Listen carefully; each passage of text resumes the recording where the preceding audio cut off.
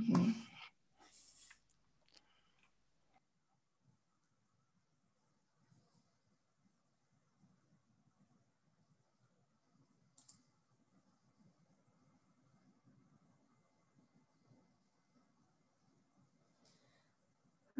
Okay, I think we can start now. And I would welcome you all to the Waterdrive policy workshop. And my name is Kaja Peterson, and I'm working as a program director for sustainable development in the Stockholm Environment Institute Tallinn Center, Estonia. And SEI Tallinn is a partner to this Interreg Baltic Sea Region Program project Waterdrive. And we are, among other things, also addressing several policy issues regarding the water management, how to improve the water quality, how to maintain the biodiversity, how to maintain the soil fertility, and what can the governments, the local governments, and what the farmers can do about it. So we look to the water management issues from different perspectives. And our project Waterdrive is both working with the farmers in a grassroots level. We also work with local governments, with the other actors, but also with the regional and national governments. And our project has been in operation for 2 years almost.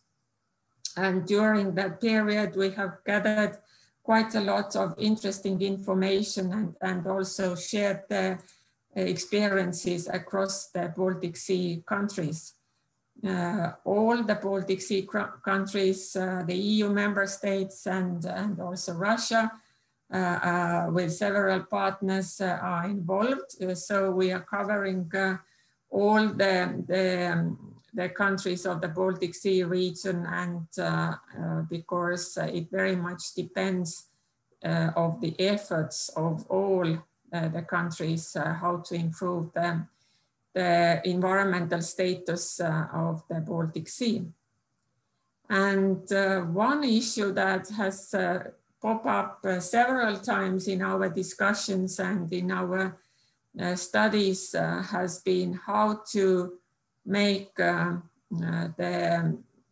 common agricultural policy and different agri-environmental measures efficient enough to achieve the good water quality, the good environmental status of the Baltic Sea, how to move from action-based support system to result-based system, because it takes the efforts of several actors, several farmers, several local governments, regional authorities to act, and how to organize it and how to motivate the actors to do so.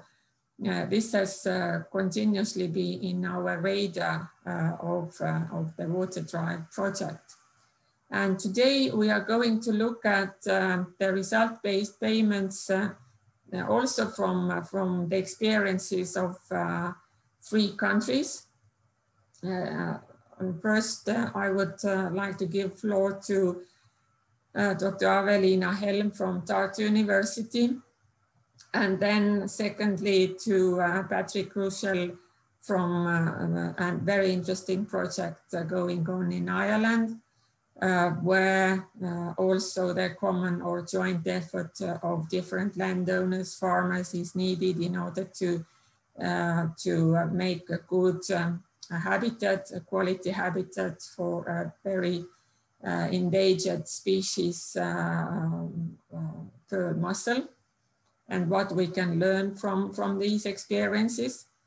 And finally, there will be an Austrian presentation of an Austrian experience, how they have actually implemented the result-based payments already in their farming system, what have been the challenges and what can be replicated in other EU member states under the common agricultural policy. This is what we are going to learn throughout this workshop. So hopefully the speakers will also leave some room for questions and answers. And I'm taking a close look at the chat box. Please use the chat box for raising questions.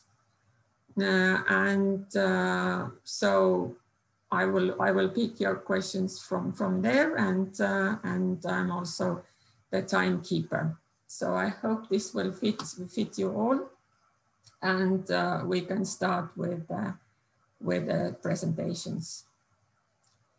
So please, Avelina, the floor is yours. I hope the technical things will work out. And please see whether you can share your slides with us.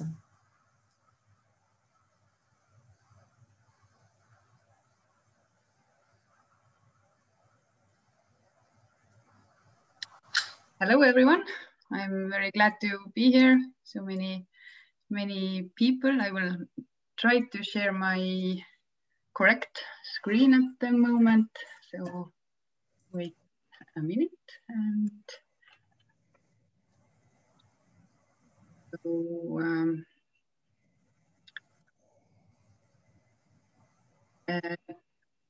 I hope you see the presentation. Yes, we do. Thank you. And hopefully now also in the full screen. Mm-hmm. In the large view. Yeah. So I am from Estonia. I work at the University of Tartu, and I'm an ecologist dealing with landscape scale issues of biodiversity and human interactions. So I mostly work on semi-natural grasslands, but more also now increasingly more also on conventional agricultural areas to see how to link how to move Estonian agriculture towards more sustainable one. I run a landscape biodiversity group that you will find under this link. We have a lot of projects that we carry out from landscape scale restoration to citizen science projects to conventional scientific research in landscape scale. Why Kaja has asked me to present here is that I am also involved in designing new CAP period schemes for Estonia. Together with Kaja, we also sit in this called the board that approves or designs them, but also scientifically we have helped to design some of the schemes. And from the beginning, I think I must disappoint you because Estonia is not very advanced in applying results-based schemes, but I will do my best to show what we have done and what we are planning to do new period. So, but maybe some of those are interesting to you nevertheless. When we look at Estonian CAP schemes from biodiversity perspective and also from the interactions with the land owners and the farmers, they can be differentiated to two kind of broad schemes. One is focusing on semi-natural grasslands in Estonia, which is more in the borderline between agriculture and nature conservation, as in elsewhere, I believe, but that has been subsidized. The activities in semi-natural grasslands have been subsidized from CAP funds over last two periods. And the other ones are then the regular agri-environmental schemes for where all the farmers participate, or where the conventional farmers are more interested in how these are developed. So I also, because we have different experience in these two schemes, I also present both of them a bit to open up these challenges that we have had. So regarding grasslands, our situation in Estonia is quite similar to elsewhere in Europe, that we have had a lot of traditionally managed, extensively managed biodiverse grasslands. Altogether in the beginning of 20th century, we had 1/3 of our land area covered with different semi-natural grassland habitats, and large part of them were wooded meadows, which have almost completely disappeared by now. And this is the loss of grasslands in Estonia over past 70 to 100 years.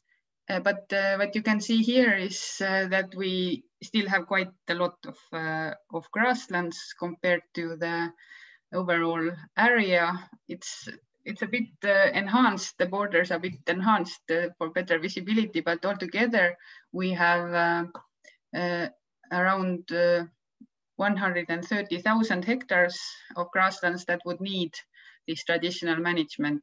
But overall, we currently manage 35,000 hectares.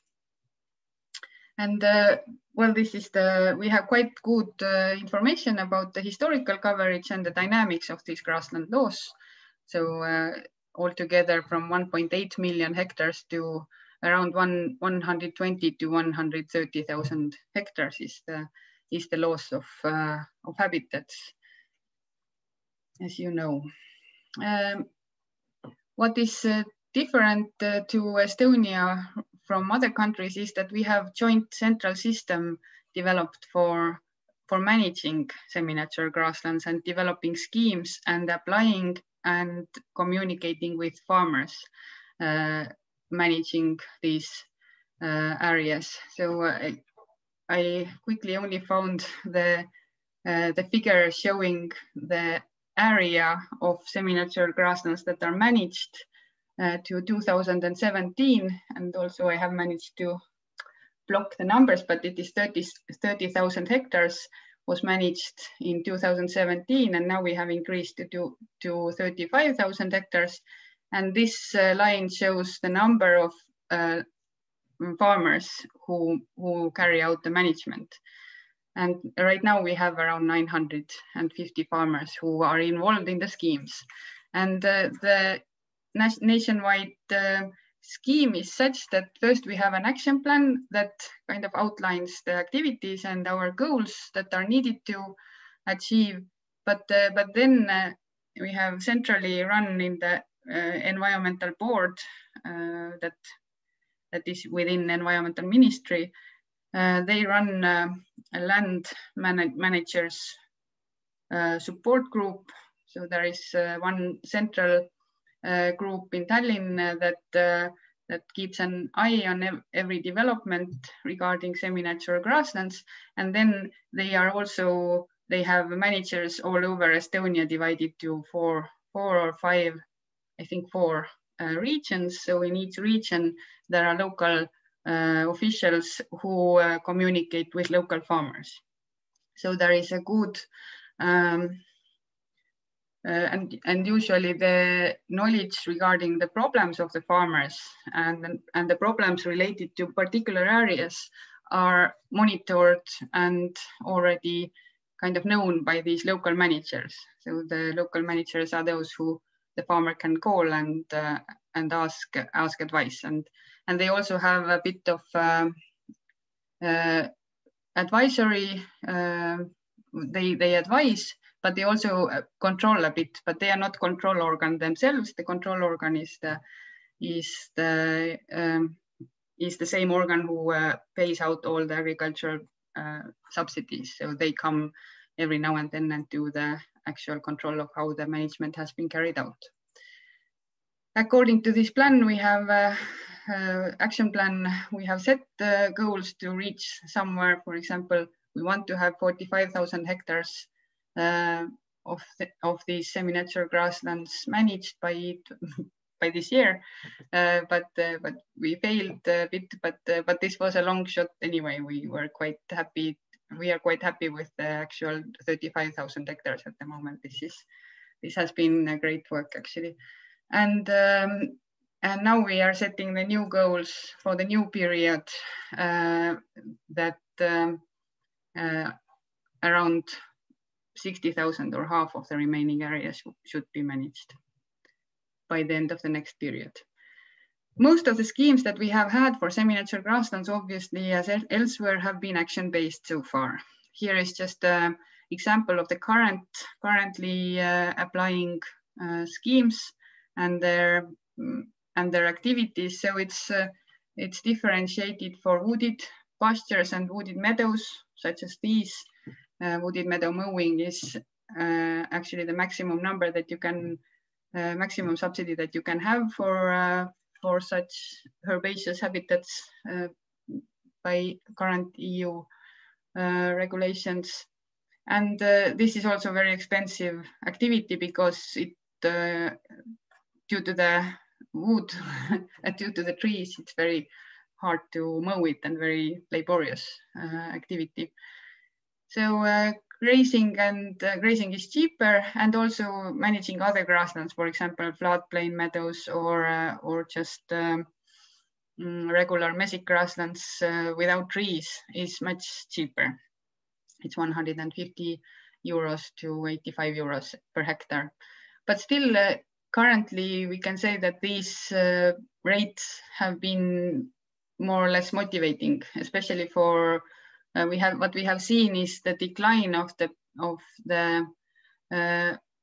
increase of the area that each land manager has. So usually they tend to increase their area of the managed grasslands because some of them, or around half of them, are also doing other agricultural activities, and management of semi-natural areas is kind of a support system that they can always rely on as well, even if their other activities somehow fail or the market is not so good for, let's say, crops that they grow, then they know that they have that the activities that they have carried out in the wooded meadows or other semi-natural areas are subsidized if they do them correctly.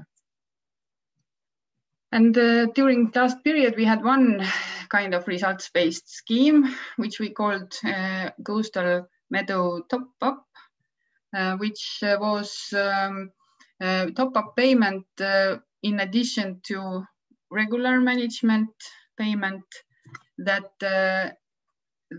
tried to motivate farmers to maintain and manage and kind of move coastal grasslands towards from kind of this condition on the, I don't know if you see my, do you see my pointer as well? From kind of overgrown grasslands in coastal areas to these wader-friendly habitats that have open shoreline and low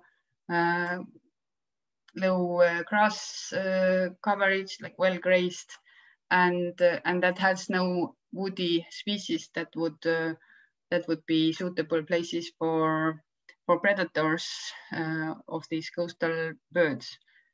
And this is very much kind of hybrid scheme that there was not results based per se, because there were pre-selected sites that would have this potential to be managed this way. First, around 7,500 hectares of potential sites, and within these potential sites, if the management was carried out suitably, so that it would result in more than 75% open coastline, no woody species, and these wet areas within the grassland would be managed, and at least 45 hectare wide and large complex would be formed. So these were the requirements that farmers must commit themselves to, and then they get the top-up payment. But how they achieve it in a way that was their own business at the time. But this wasn't very popular scheme. Altogether, out of these 7,500 hectares, only less than 1,000 were kind of signed into, or it wasn't very popular because farmers were actually intimidated by the requirements, especially regarding the grazing of the waterline area and kind of committing themselves into this. That wasn't there.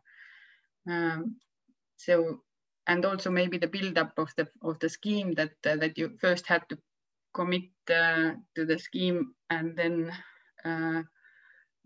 had no chance to say that no, it didn't work out so well. During new period, we have now more or less decided what we want to do during new period for semi-natural grasslands. And first, that these regular action-based payments that have proved more or less to be successful and allow this kind of large quantities of area to be managed. They will continue. More or less similarly, we will make them much looser a bit regarding the requirements for the farmers. So trying to motivate people to take up new areas more willingly. And the coastal grassland top-up, the same wader favoring top-up will also continue. And now we try to introduce the point system that can be taken voluntarily into these areas. That would also be a top-up to the regular scheme payment. But this is, I can't show you the exact methods because during this, we are just currently developing this point system, but we are really much relying on the Ireland and Great Britain examples of the point systems that they have used for their grasslands, where farmer and expert monitoring before and after will be carried out. So just by visiting the site and having the points based on positive and negative indicator species and easily recognizable protected species, for example, the orchids that will form as larger, will give more points and have our sign of the positive indicator species. And also for some habitats, because we have a number of different habitat types, the vegetation structure and presence of litter are the inputs that will form this point system that we will apply. Next year, we will test it together with the farmers that have already lined up for this. And we here can enjoy a bit of interest from the farmers themselves. They have formed quite active groups of people who communicate within themselves and form also some NGOs. There are 2 NGOs that very actively kind of express the interests of the managers of semi-natural grasslands. And we have a big 10-year life EP project that just started. And one goal of the project is to develop not only this kind of results-based schemes, this is one tiny part of it, but one part of the project is also to to make our semi-natural grassland managing system that we currently have, that I described that we currently have, where we have this central land managers and they advise people. We want to make it stronger and more, even more kind of farmer based or in better contact with farmer, because currently these people are a bit overworked and they don't have, they have other obligations as well, like administrative obligations. They often don't have sufficient time to actually advise based on what should be done on this site or that site or what would be good. So we really want to now design a kind of structure for our semi-natural grassland management that would have a very solid kind of advisory system for each farmer that would need that, and that they can always, if they walk in their grassland, they can take a phone and call, and somebody would come and they can talk to and have a good advice, and have also direct contact to the system, that if things are done the way that they are advised, they would not be penalized later by the control organs who come and maybe think otherwise. So having this kind of better interaction between state different organs and the farmers. And we are currently developing also a new action plan, which should start already next year, but we are kind of, due to the political reasons here in Estonia, we are quite in the, we are still making it, but it is soon ready. And now I wanted to introduce sorry, do you have any questions regarding the semi-natural grasslands, or I will, Kaja, what you think, I will take them all later, or? Yes, there are a couple of questions I can read from the chat box, but maybe it's worthwhile of collecting them and then have the discussion at the end. Good, because I can't see them at the moment. My screen is blocked with this presentation. But now I wanted to introduce you kind of the other agri-environmental schemes that go out of this one group of people who manage semi-natural areas. One of our goals has always been to get all the farmers to value semi-natural areas in the region, but maybe if you remember also from the map, we have such unfortunate or kind of such situation that the semi-natural grasslands are more in the regions where other agricultural activities are hindered, the soils are too shallow, or the landscapes are too complex. And then we have these very active and intensive agricultural regions in the central part of Estonia, where farming is very intense and the landscapes are very suitable for high intensity farming systems, and the landscapes can be really homogeneous and monotonous.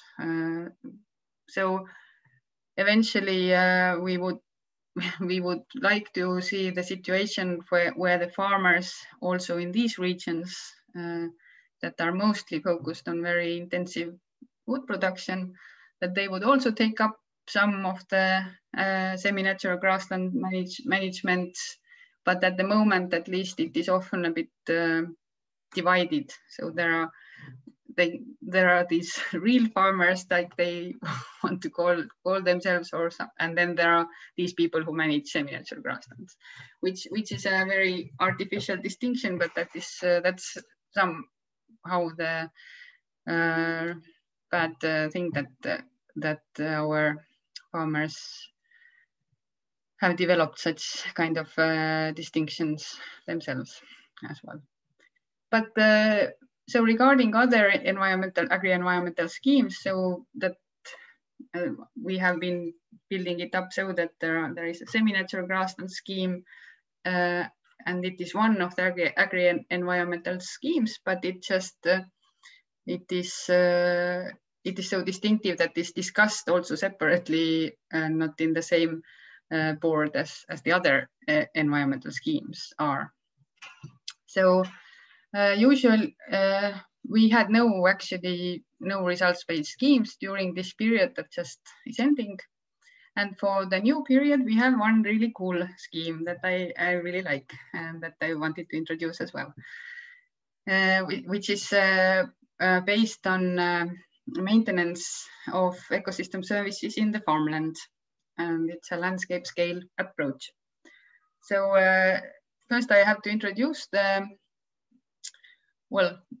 you are probably all aware of the importance of landscape scale structure or landscape structure and landscape elements, obviously, in the agricultural landscapes, and the amount of either semi-natural areas in the farming systems or farming landscapes, or the amount of edges and edge density that would come from little islets within the fields, or from the flower strips or permanent grass strips and so on, that they both kind of this landscape diversity influences and supports different ecosystem services like pollination or pest control that farmers need as well.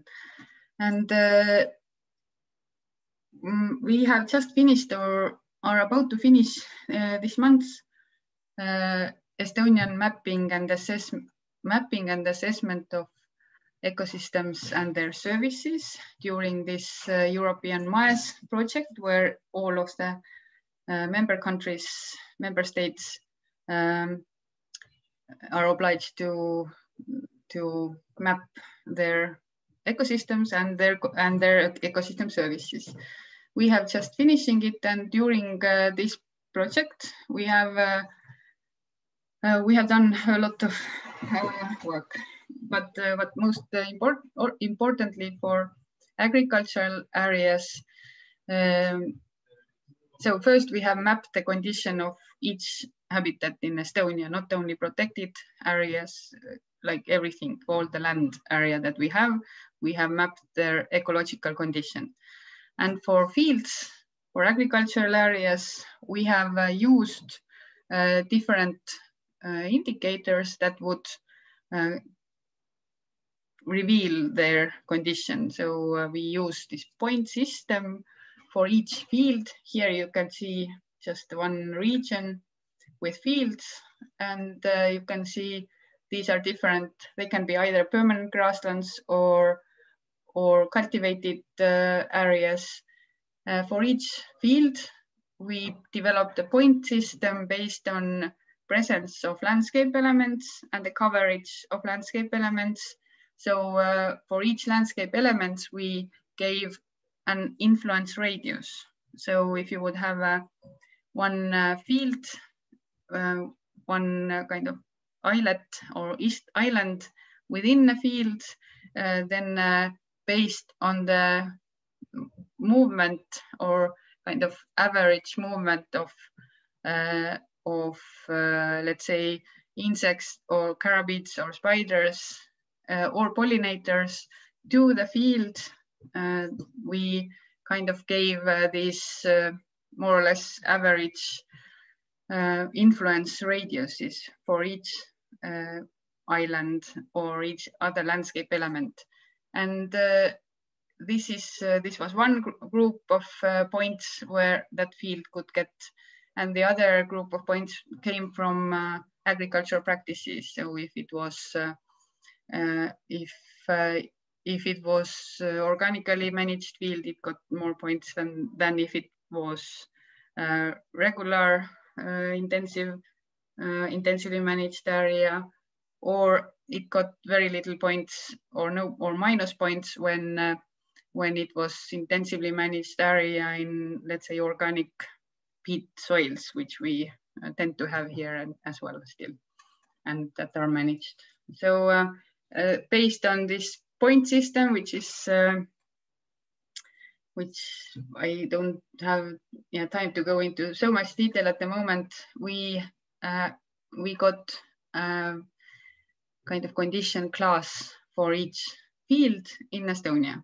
So having higher classes or lower classes. Here you can see that the A class is the deep green. Everything is kind of like perfect in these fields, and less perfect in these fields. When we look at our overall distribution of these condition classes, then and this is the whole Estonia, and these are our different counties. But for whole Estonia, you can see that the A class, the best class, it's actually very little. It's not very much of those fields, and also A and B classes. B is also quite good. Are less than 20% of our total area of agricultural areas. And there was a lot of fields or agricultural areas that got very poor point score. They were both badly managed or didn't have a kind of environmentally friendly practices, nor did they have enough landscape elements to kind of mitigate those. So our first aim was to get this condition to somehow into the new CAP scheme as well, to start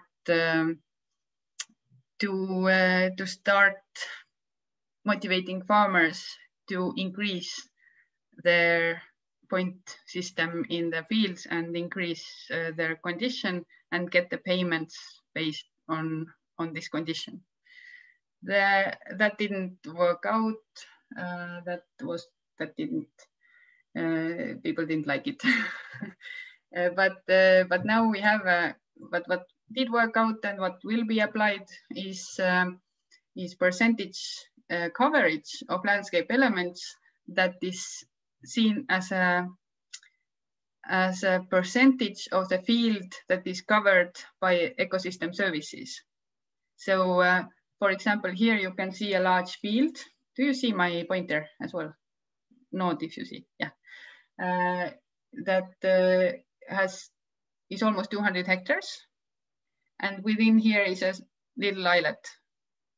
And even if you would want to have natural pest control, or you would grow a pollination needing crop in here, you would not have this service in your field, because physically it is impossible for let's say pests or kinds of natural enemies of the pests to move to the field, even if they live in this tiny part of the islet, or even if they manage to overwinter there and form populations that would move into the field. And but it is easy to plow, easy to manage. So it is only fair that that these areas that have very low coverage of landscape elements, thus also low coverage of or low maintenance of these ecosystem services, that they get smaller payments than those that are different. So we, for each landscape element, we gave different influence radius based on literature review and the studies that we have done here as well, of how far the animals move. The time is going so quickly, and so so the idea is, or not the idea, but the scheme is such that if you have more than 90% coverage with those ecosystem services, you would get an extra payment in top of the current scheme funds that you would apply for. And if you have 60%, up to 60 or more than 60%, you would have kind of extra. So two-layered distinction, like a little bit more and more. Here you can just see. Avelina, if I can ask you, yes, to leave some time also for questions, because I'm just finishing it, just going through some pictures of how these landscape elements work and how they seem and how they can, what we really wanted to put in as well is the scheme that would motivate that would help farmers to also create new landscape elements, so that you would move from this field to this that would have this 60% coverage. But unfortunately, this didn't go in. So now the kind of the result-based scheme is so that if they are motivated enough to move into towards this 60% coverage, they would do additional landscape elements that would lift them to the new to this to be eligible for the payment. So that is, I think that is my last. That is my last slide here. I did want to tell about, we did a little survey as well among the farmers and asked them, listed them around 20 different, some very realistic and some very wild results-based schemes, and asked their opinions, but I don't think I have time to show. I don't have slides for those. I can only say what we did. Mm-hmm. And I have to say that I only, yes, I have been talking too long. Mm-hmm. No, thank you, Avelina. It has been very, very interesting, I suppose, since our project is looking at those co-benefits or multiple benefits arising from biodiversity conservation and water protection. In your opinion, which schemes or measures work the best? I mean, where the biodiversity conservation and water management or water protection work together and have the best results? What would you suggest? Actually, yes, I'm thinking here in the kind of the landscape scale that the same schemes that would motivate diversification of the landscape would also can be designed this way, that the very large influence is put on the buffer areas of the water bodies, or that would kind of weigh up the schemes or the actions that would result in well-protected waterways. But one thing that we asked from farmers, one results-based scheme, so to say, which they didn't like, they said that it is like prison, was that how would they feel about if the payments of agri-environmental, well, all the CAP payments would be linked to catchment condition for all the farmers in the catchment. So if the catchment condition is not good and it does not have point sources, but it is this diffuse. Yes, diffuse sources, then all the farmers in the catchment, which we have very well defined here in Estonia as well, would lose some of their support funds until they kind of pinpoint these people or these farming systems that are mostly responsible for these diffuse systems, diffuse pollution, because usually it is so that there are still, even this diffuse pollution would come from limited amount of bad farming systems in the catchment. And so that they would quickly point out those or quickly find those who would be responsible for, but they really thought that this is a bad idea, and maybe it is. Okay. So I'm picking some comments and questions for you from the chat box.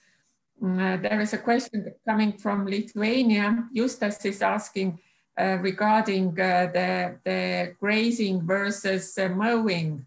And also the rate of the payment that seem to be higher for mowing than for grazing. What would be your comment on that? Why we have such a system? Yes, we encourage mowing in wooded meadows very much at the moment because it is easier to graze first, and we have a lot of historical wooded meadows where we know that they have been mown for hundreds of years, and we also know that this mowing and grazing have different impacts on these grasslands. They change the species composition, and these particular wooded meadows that we encourage to be mown, they have been mown for really long time, and that is the reason why we have gone through this. It is very painful, I must say. This is hindering a lot our uptake of management of wooded meadows, because we mostly allow only mowing in most areas because it is hard. But now we have probably had to move towards grazing as well. So there is another question from our Lithuanian colleagues about a possible or potential conflict between, let's say, forest policy and farming policy, or this opening up of landscapes. How would you comment on that? Yeah, first from the last question as well, we have the GIS layer that is visible to farmers, where they can declare, where they can see which are not managed areas yet, and they can apply for those. And this is a system that the state runs. This is, yes, very much. I believe currently we have, until now, for the past 5 to 7 years, we have started to very strongly restore habitats, grassland habitats. They often had to be restored from the forests. And there is first one conflict is between kind of mental stage of people not wanting to cut down trees, even if they are young and monotonous pine trees that have been always mostly, for example, planted to the previous grasslands. But this we have more or less overcome. But now with this climate issue coming, we now already have these cases where in one hand we restore grasslands, and there is as valuable grassland, but maybe not declared in the state system, neighboring it, that is put into the afforestation kind of line. And then this is very, very bad. I feel that we are in this gray zone at the moment where this afforestation for climate measure is coming quickly again, but we haven't managed to yet say that no, it can't be done everywhere. It can't be done at the expense of the open areas. But I hope we will reach there. But then I see there is a question for influence radius. Yes, how is that determined? Yes, so this was determined by the literature review and based on kind of more expert-based assessment of how high quality habitats would each landscape element be. For example, stone walls are also landscape elements, but their radius is smaller than for wide permanent buffer strips or grass strips. And the historical semi-natural grasslands have the widest coverage because we really want to motivate them to be close and valued near fields.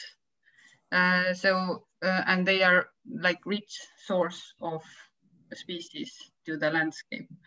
And so it is based on literature and expert view, a bit of a mix there. And we try to be rather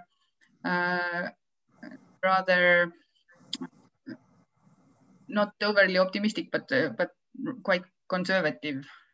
So in this, for example, beetles, ground beetles can travel up to 60 to 100 meters, but 100 meters will only be made by few groups, but most of them only move 50 meters or so. So we set like 50 or 70 meters. So, and Yeah, but the thing is that it's not the landscape elements per se, but their influence radius that starts to count, and we want that, and their influence radius is the indicator of the ecosystem services, and that is just, it's not doubling because they don't get the payments for the landscape elements. They only get the payments they don't get the payments. They have obligation to keep them. But what we want to motivate is the obligation to, or is the motivation to kind of increase them to the point where they would be eligible to this 60% extra payment, for example. And that the other one is thinking that why is not doubling is, I can't recall at the moment. Yeah. There is probably a question behind Justas's question that remember we had this 53 requirement in a wooded meadow, and if there was more, it was not regarded eligible for payments. Justas is referring probably also that there is a need to clear bushes and so on, and whether the rules will be changing. Yeah, maybe you would like to comment on that. Yeah, no, we are constantly also clashing with these rules here as well, especially because we also want our semi-natural grasslands to be eligible for the cap payments, but this is even more harder than just going with the landscape elements in the because not all of our semi-natural grasslands fall under this 53 or 103 kind of requirement. And also, unfortunately, in the new period, many of our grasslands will not be eligible for the cap funds. So I also heard that they would be changing those rules, but now I also heard that they would be not changing the rules. So yeah, and you somehow measure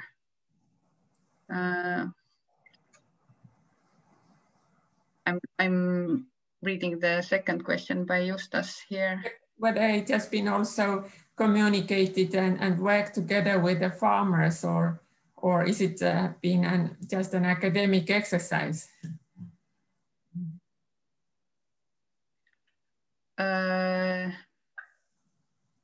Did I work with the farmers and giving the consultation, you ask, or sorry? Hey.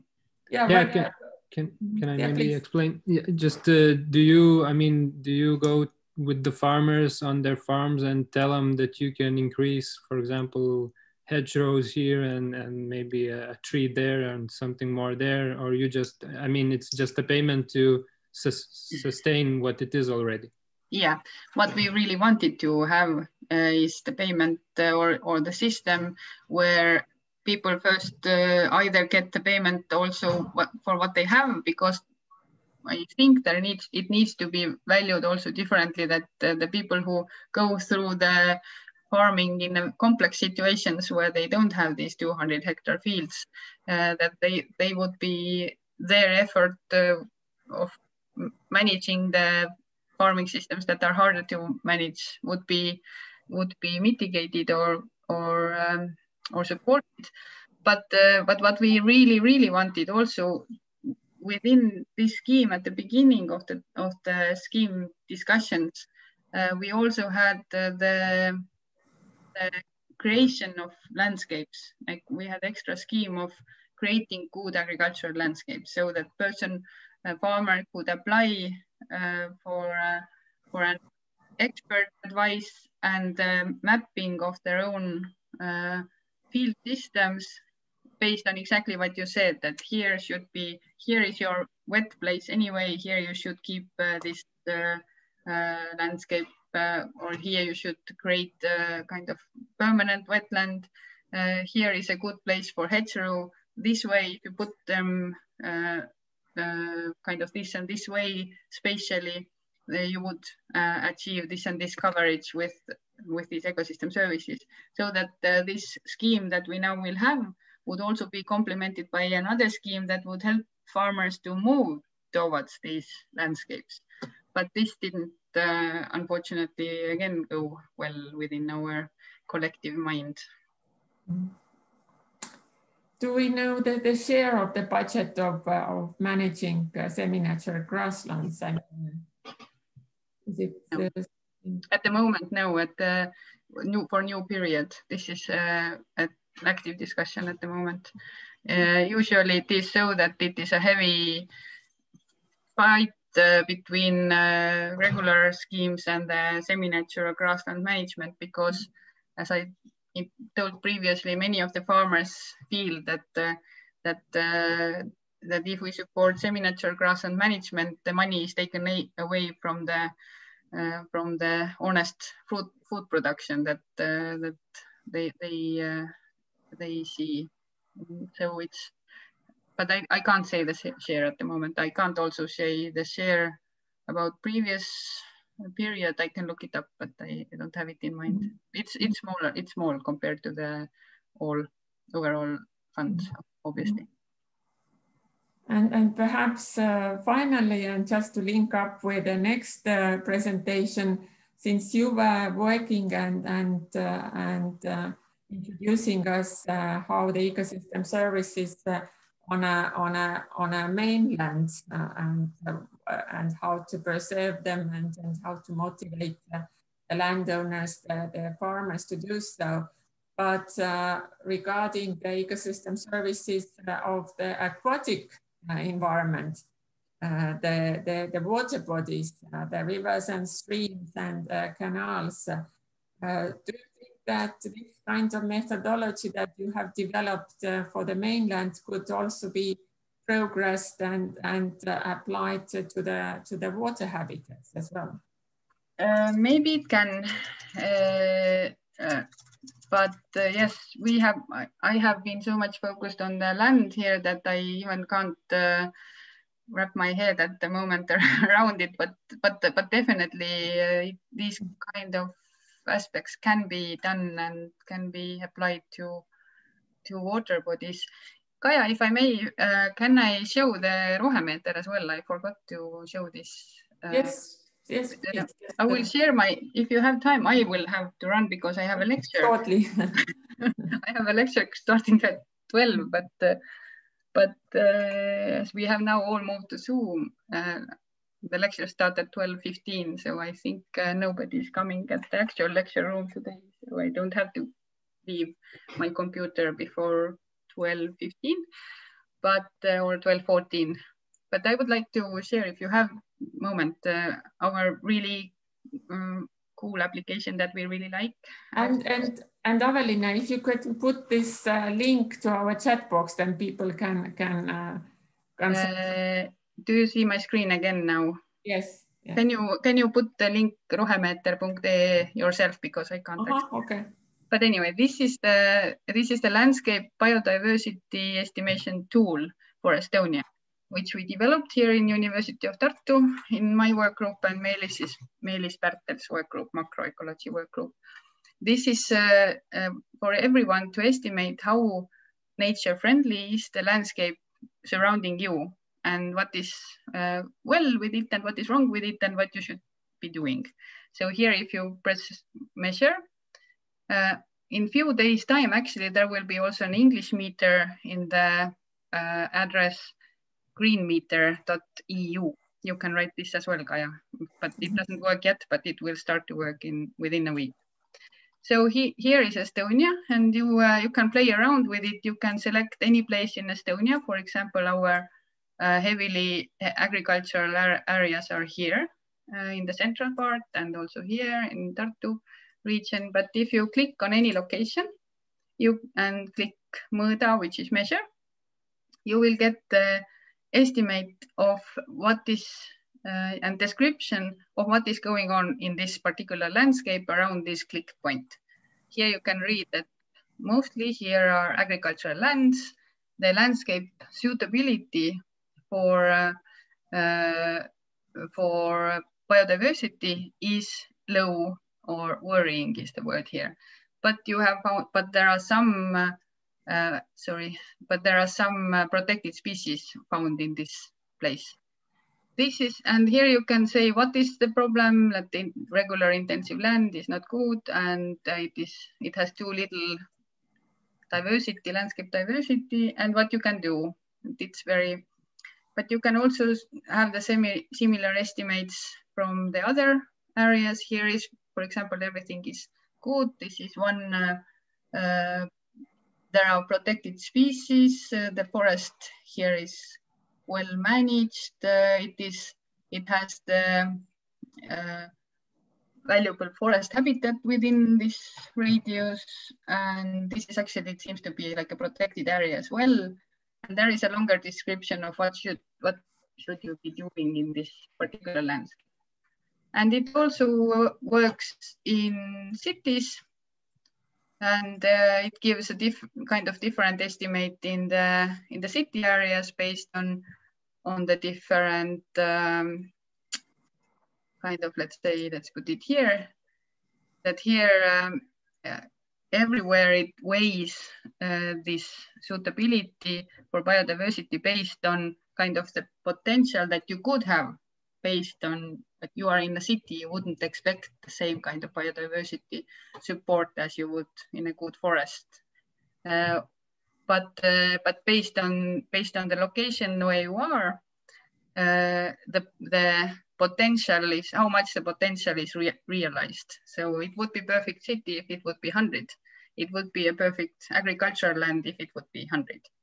Mm-hmm. So it is based on an algorithm that where we weigh the impact of different positive and negative input variables. So we have more than 60 GIS layers underneath it that where we have applied their kind of weight to the overall kind of support for biodiversity. So, for example,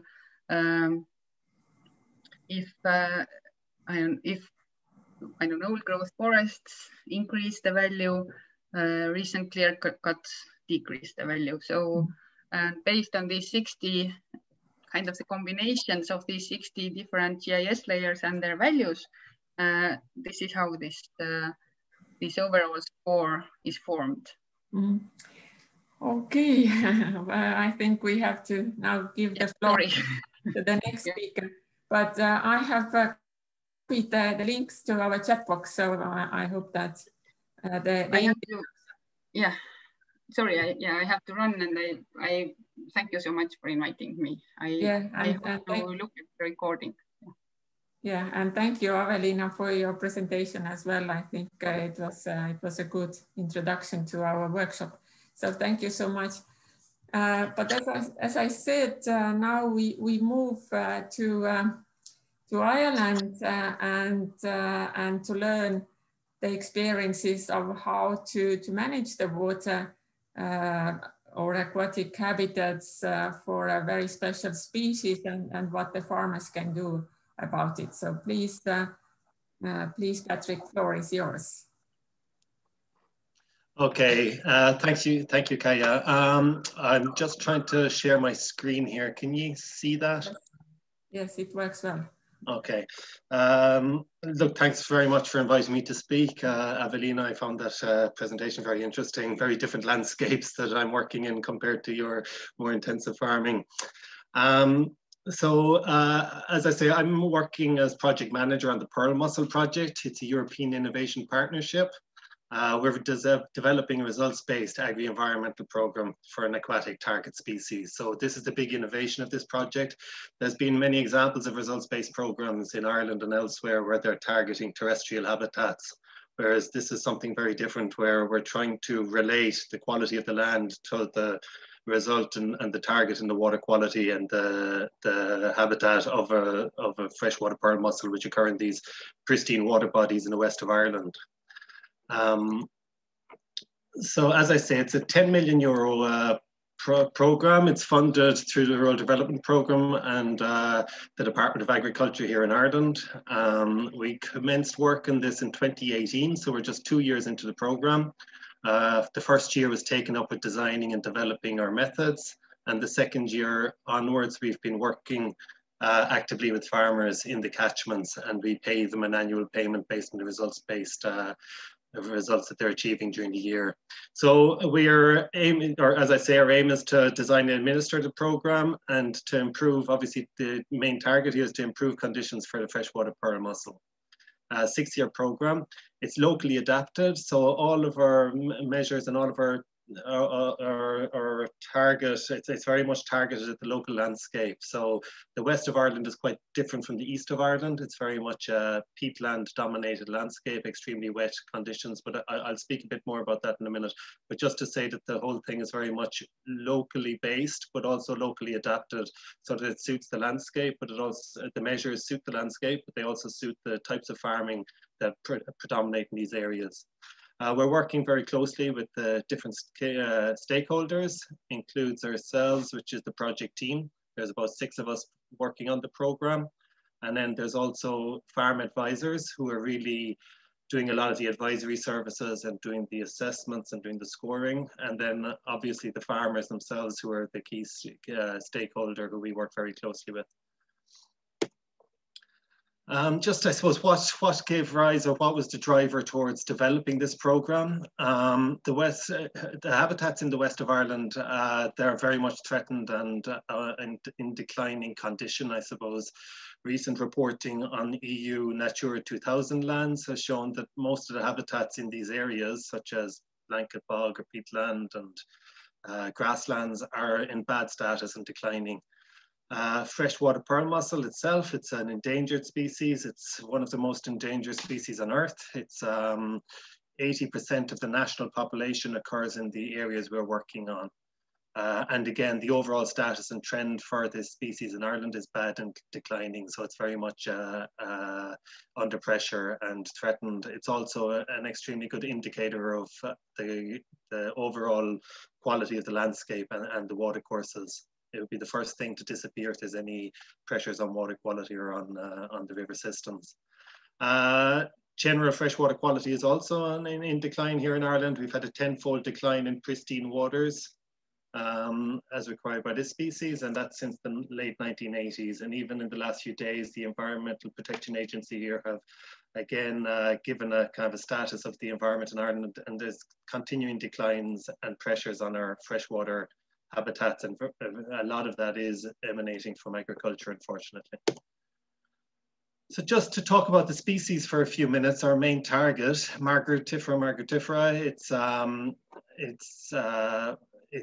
as I say, it's critically endangered throughout its range, and it's in overall bad and declining status. It's not only an Irish problem. This is the same throughout Western Europe where the species occurs. It's under pressure throughout due to land use. And just as kind of, I'm not sure how familiar you might be with the species, but it's got an extremely complex life cycle. And this is one of the problems it faces, is that there's a very sensitive stage of their life cycle when they're juvenile mussels. They live for up to 140 years, the individual mussels. They're an indicator of exceptional water quality. They only occur in pristine conditions. 8 catchments, so there's 8 catchments that we're working in, which are small catchments in the west of Ireland, and they sustain 80% of the Irish population. So they're very much looked upon as a priority areas to work in to make sure that we can continue to conserve the species there and that it continues to recruit juveniles. Just to talk about the life cycle for a second, as adult mussels, they live on the bed of the river. They're not like the sea mussels where they're attached onto the sediment. They're just sitting there like stones in the bed of the river. The adult female mussels release larvae during the summertime. These are known as glaucidia. For them to survive, they have to attach onto the gills of a salmon or trout living in the water body. And then they have to live there on the gills of the salmon or the trout where there's a high level of oxygen present all the time. They live there for about a year and they develop into juvenile mussels. After about a year, they drop off the salmon or trout, and then where they drop off, they also have to have exceptionally clean sediment to live in or to survive as juvenile mussels. It has to be very oxygen rich, and there can't be too many sediment, or there has to be a lot of oxygen available in the gravel or sandy layers in the river. They bury as juveniles, they bury into the bed of the river about 5 centimeters down, and they live there for 5 years in the bed of the river. So this is the real critical period when they're most vulnerable to decline, that you have to have that high oxygen environment present for the entire 5 years for these mussels to survive that critical period. And then after 5 years, they come up to the surface of the bed of the river and live throughout the other 140 years, and they'd be filtering water obviously the whole time during that period. So that's one of the important ecosystem services they'd be providing. That's just a picture showing them there living in the bed of the river. They inhale the water and take out the food particles and exhale the water again after. But I suppose the key pressures to this species is flow.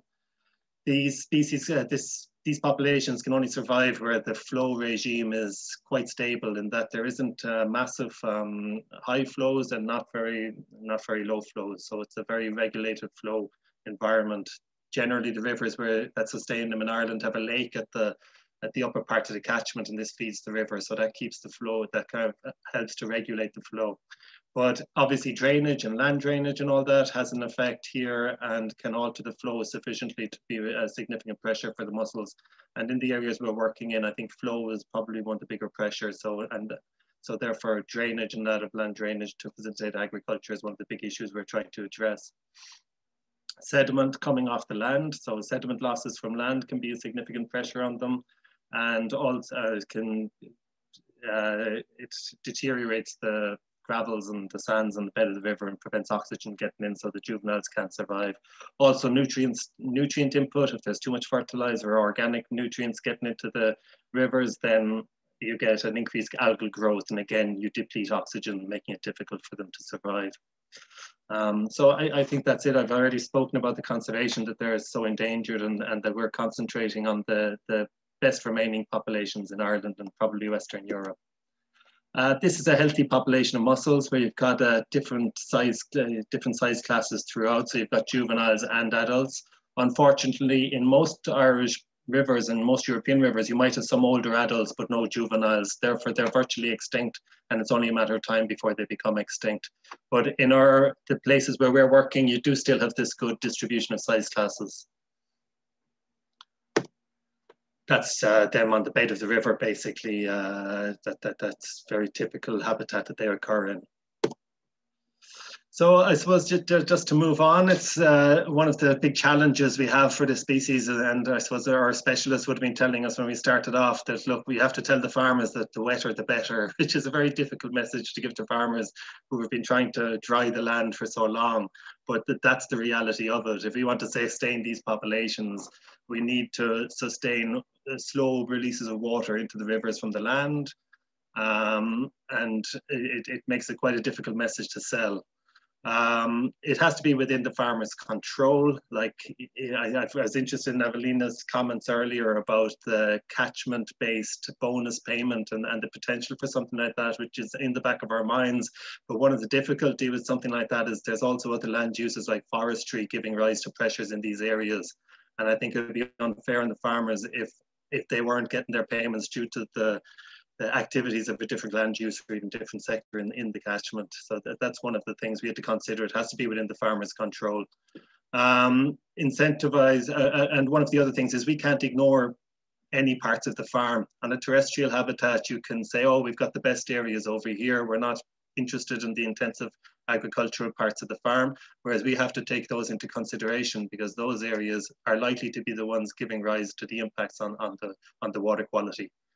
And then that gives rise, obviously we have to do a whole farm approach and also a kind of a catchment scale. Unless we have enough farmers working with farmers in the catchment, we need a critical threshold of enough farmers working in a catchment that we're addressing the issue. I suppose one of the other things with this target species, and it's clear, you know, a lot of people ask, well, how do you monitor the water quality? So that is a difficulty. To issue a payment based on water quality would be extremely difficult to measure something like that. So to overcome that issue, we're relating the management of the land to the water quality. So the 8 catchments we're working in, very high rainfall, over 2 meters per year. 35% of the EU population of freshwater pearl mussels occur in these areas. So these are the catchments in the west and southwest of Ireland. We're based down here in the southwest in County Kerry, but there's others up here in Connemara and the northwest. As I say, it's peat-based soils, extensive agriculture. It's not very intensive. Mixed cattle and sheep systems. We've got everything ranging from mountains to lowlands. Land ownership is another consideration. Most of it is privately owned land, so we're dealing with individual farmers who own the land, but there are other commonage areas where there's shared ownership, and that gives rise to its own difficulties. I suppose we've got a group of farmers who have shared ownership over an individual parcel of land. The areas are typically designated as Natura 2000 lands, although we have some areas that are not officially designated. Most of them are designated as Natura 2000. So just to bring it back to basics, I suppose the results-based approach, it's all about the payment being linked to the quality of the biodiversity. Higher the quality, higher the value, the higher the payment level.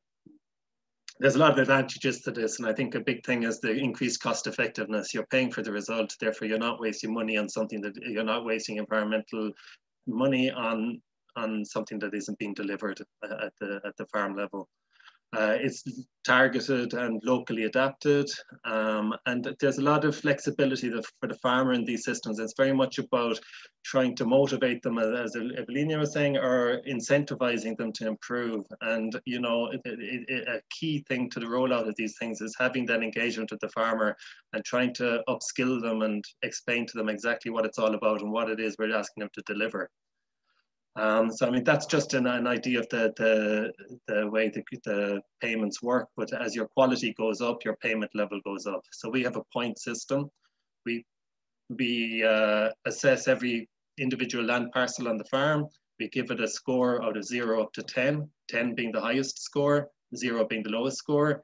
And then that's done using a simple scorecard approach where we're looking at different habitats and indicator species, structure, and also agricultural pressures all give rise to this score out of 10. So that's done on each individual plot on the farm. This system was, I suppose, in Ireland anyway, was developed very much around the limestone landscape in the Burren, and I think some of you would well be familiar with this, where they're paying for flower-rich meadows, and they pay a higher payment for your grasslands or your limestone pavement. That's just the Burren area, but we very much, I suppose our program was to look at the Burren system and adapt it to try and target water quality and different targets, but the same overall approach. As I said, the key thing here is getting the message across to the farmers. Every farmer will tell you what their cow is going to be worth when they bring it to the mart. They know exactly what they need to produce, and I think that is it's one of the big challenges, I suppose, for us to get the message across to the farmers of what it is we want them to produce and how they might go about doing it. And it's putting a market value on the services that high nature value farmland provides. This is what we're looking for. We're targeting freshwater pearl mussel, but I mean the wider benefits include wider biodiversity, water quality, but also carbon. These areas are very carbon-rich systems in that the soils are high carbon soils, organic soils. So, I mean, we feel we're delivering for all these 3 targets through the rollout of our program. So how do you assess results? We look at the farmland habitat quality. So we look at grasslands, peatland, and scrub. So they're the 3 typical habitats that occur in farmland in these areas. We assess the quality of those habitats and come up with a score for each parcel. We also look at floodplain quality. So these are areas along the river that flood naturally, and whether it's intact or not, that has an influence on the payment, because these intact floodplains that haven't been drained are very much supporting the freshwater pearl mussel population. So we give a bonus payment on the basis of floodplain quality. We also have to, obviously we can't ignore the water courses. This is the key thing we're looking at here, but we feel that if the habitats are in good condition, the likely runoff coming from those is also likely to be much better than if they were improved and heavily fertilized and everything else. But we do look at drains and watercourses, and we look at the condition of those, and that has an overall weighting on the score or the payment due to the farmer.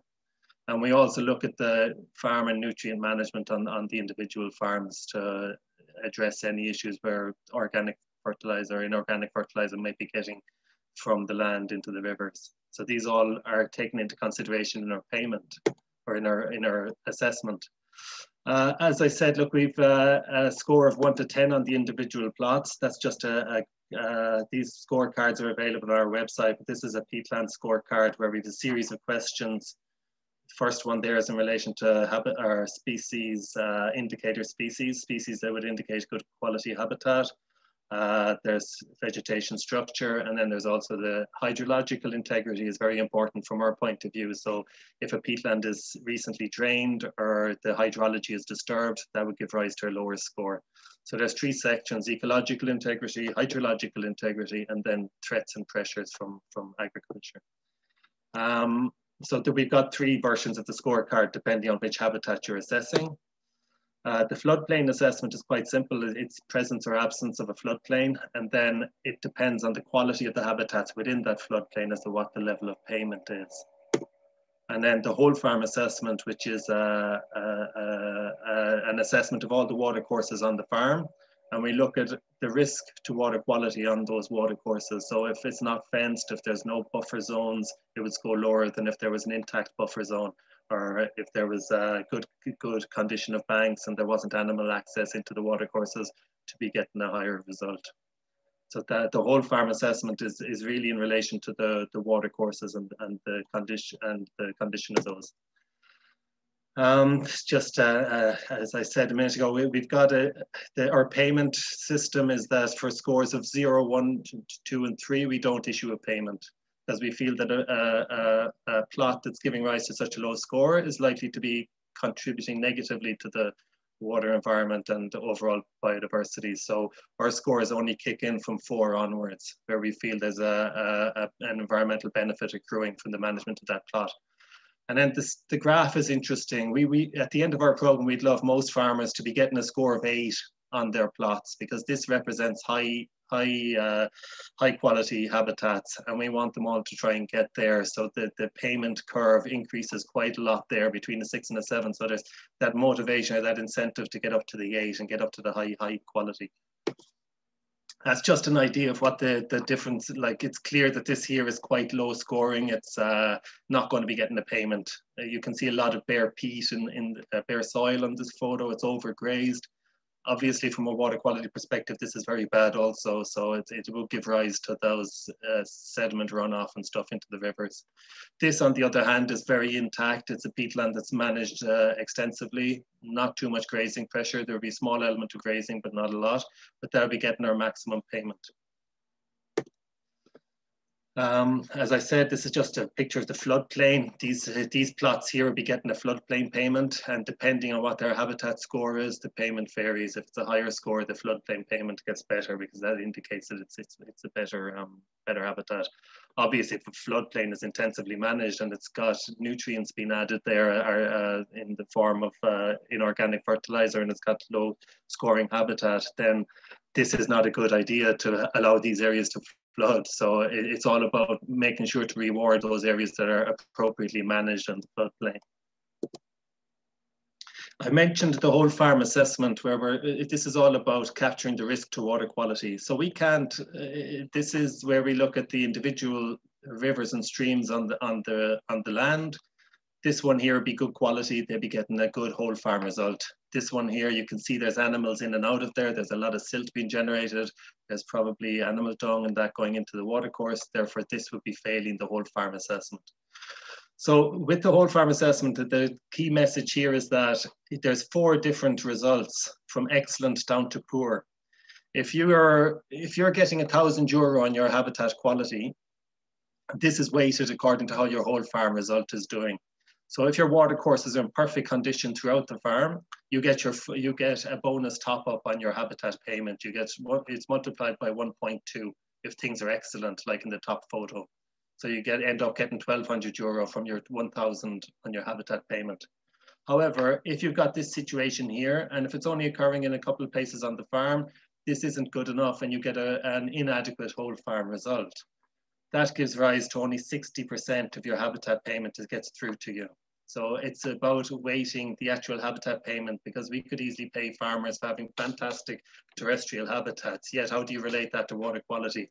Obviously, we have to capture that through the drainage systems on the farm.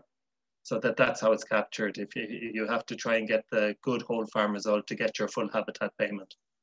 The worst result you can get is 0.3, where there's a repeated instances of this throughout the farm, and you only get 30% of your habitat payment. The big thing about this is that by applying this method, there's a big incentive for the farmer to address the issues that are giving rise to the low score on the water quality. So if it's an issue like this here, where there's animals getting in and out, something as simple as a fence could solve that problem, or redirecting the animals, or providing a crossing point or something.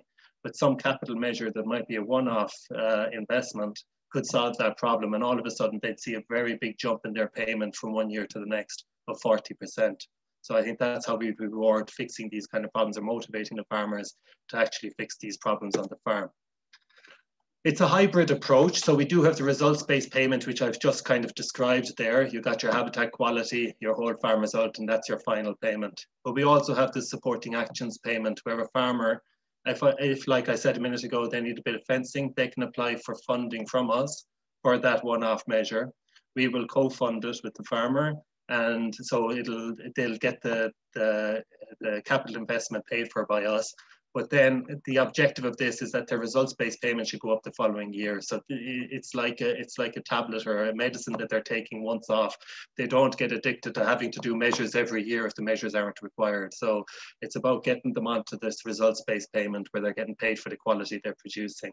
Some farmers might never need supporting actions if they've got an excellently managed farm at the start. They could easily just get their results-based payment and continue like they're going, and not have to avail of these supporting actions. And it's very flexible. It's up to the farmer if they want to do it or not.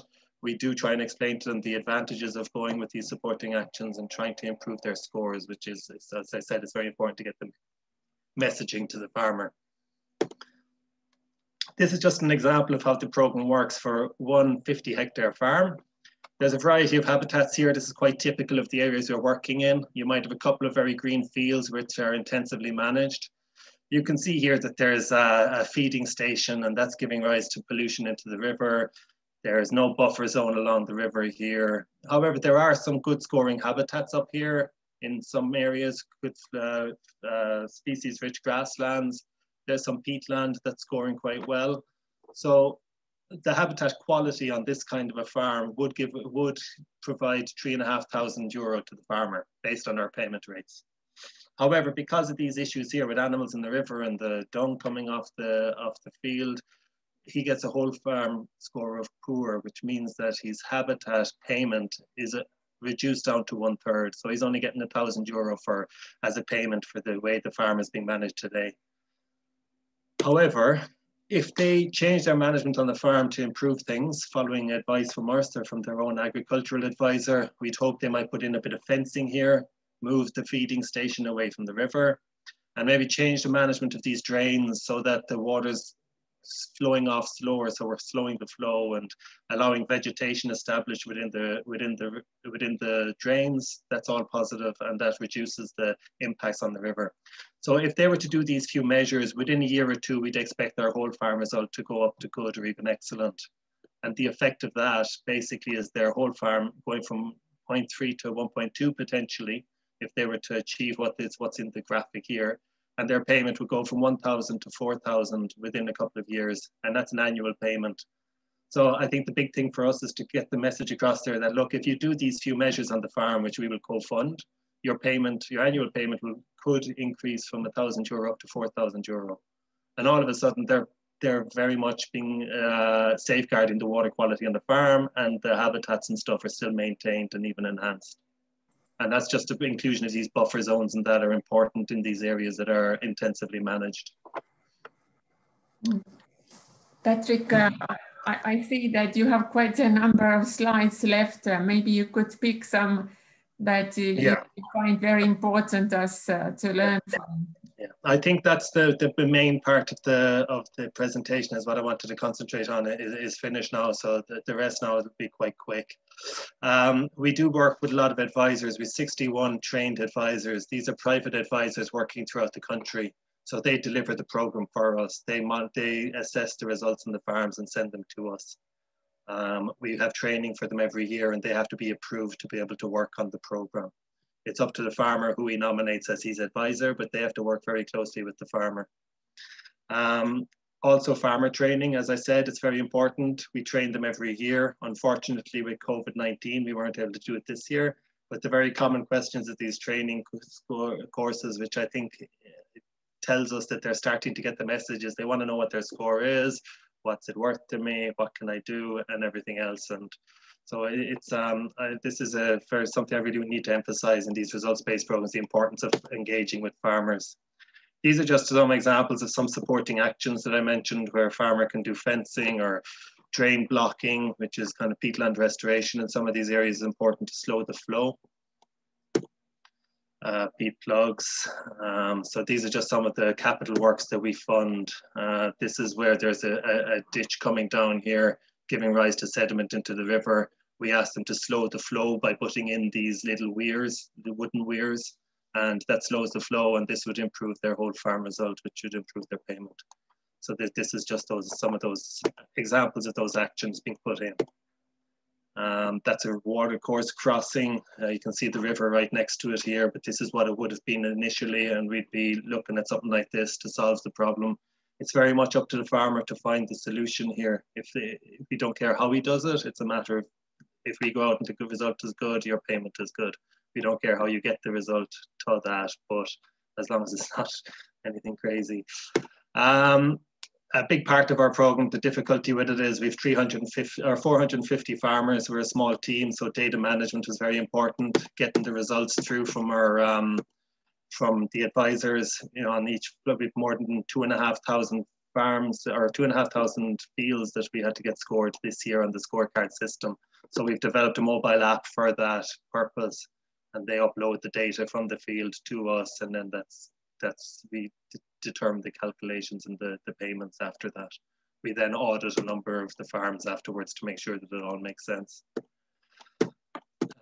That's just the scorecards. The first year we worked with paper forms, but this is much more efficient, and it's much improved this year with the inclusion of the mobile app.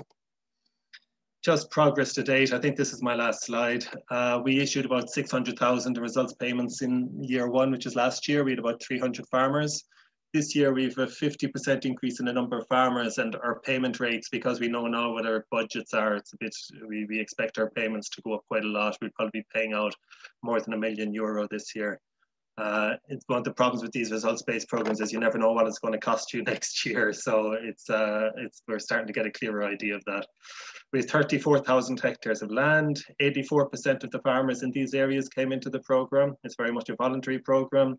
We didn't have the same difficulties that I mentioned about trying to recruit farmers. This was very popular amongst the farmers to come into something like this. And I think what got the message across was the fact that it was locally adapted, and there was someone at the end of the phone to answer their queries and stuff. They weren't dealing with a state department in Dublin. They're dealing with a local office and all that.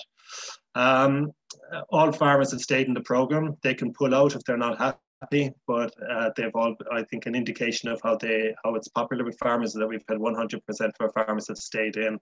It's very much a flexible thing. If they decide to stay in the program but don't want to do any work or don't want to improve, well, they'll just get their payment what it's due. So I don't see this as being an obstacle at all towards getting farmers in. It's not costing them anything to be in the program, and the worst that can happen is they get a small payment. So I think that's kind of a message we want to put across. That's it. We feel that something like this could be rolled out at a wider scale, and we've kind of shown that we think we can adapt the results-based model to any target really, but in these landscapes it's very much the freshwater pearl mussel and water quality.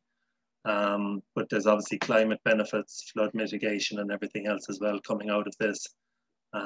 So that's it. I think the next round of CAP will be interesting. We're hoping that there might be a future for our program or even an expansion of our program throughout other areas in Ireland.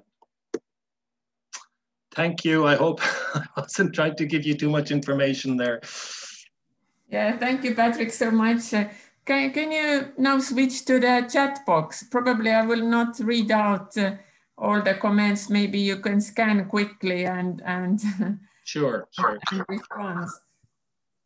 So the first question starts from Finland by Mikko. It's about the drainage.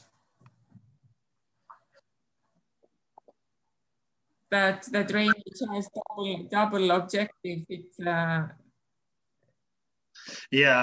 we also need flow slowing structures like wetlands and floodplains. I think from Mikko there, it's more a comment rather than a real question. Yeah. Yeah.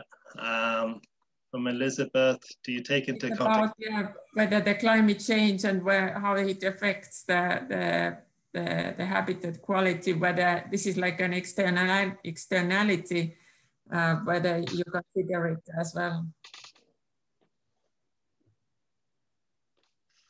I think climate change is yet to. We don't see any clear evidence of climate change affecting the habitat quality of the habitats we're assessing in these areas. They're extremely wet areas, and the droughts aren't sufficient to cause a deterioration in the habitats yet in a way. So we haven't really need to take that into account. I mentioned the external factors and the idea of forestry and other land uses potentially having an effect on the water quality. So we've taken that into account by kind of weighting it on the terrestrial habitats and then weighting that on what the water quality and stuff, or how the water courses are managed on the farm. The habitat score is clearly, it is, and the scorecards have been designed to make it traceable to the management activities carried out on the farm. There are some plots, like just due to the maybe historical management or due to the topography or the natural capacity of the soil or past management, that it might never get a score of 10. Some of these, their maximum might be a score of 7 or 8, but we have designed it in such a way that most plots should be able to achieve a score of 7 or 8. But ultimately, we have to keep the best payment for the highest quality habitat. So something like in the foreground here would be getting the highest payment, but that would represent a 10 out of 10. A farmer getting a 7 or an 8 out of 10 would still get a good enough payment, but it wouldn't be the optimum condition of the habitat. Is there a result-based factor on the program? I mean, through monitoring the ecosystem in most populations and regions, the effect of payment in terms of exposed reward or something else also. I suppose just to start at the last bit first, I suppose it is a key indicator species for freshwater habitats, and it's an umbrella species in that if freshwater pearl mussel is doing well, then everything else is going to fall into place. That this species does not survive well in modified landscapes or poorly or degraded ecosystems.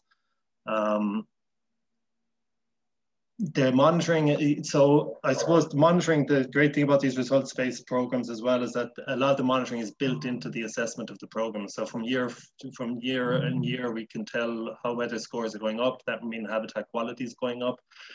Similarly, the water courses and stuff, the way we monitor them. Now we do look at, we do have further monitoring going on with the catchments in the areas where water quality and that is being monitored by other agencies. And we do intend to be looking at that over the lifetime of our program to see whether there's been any changes or not.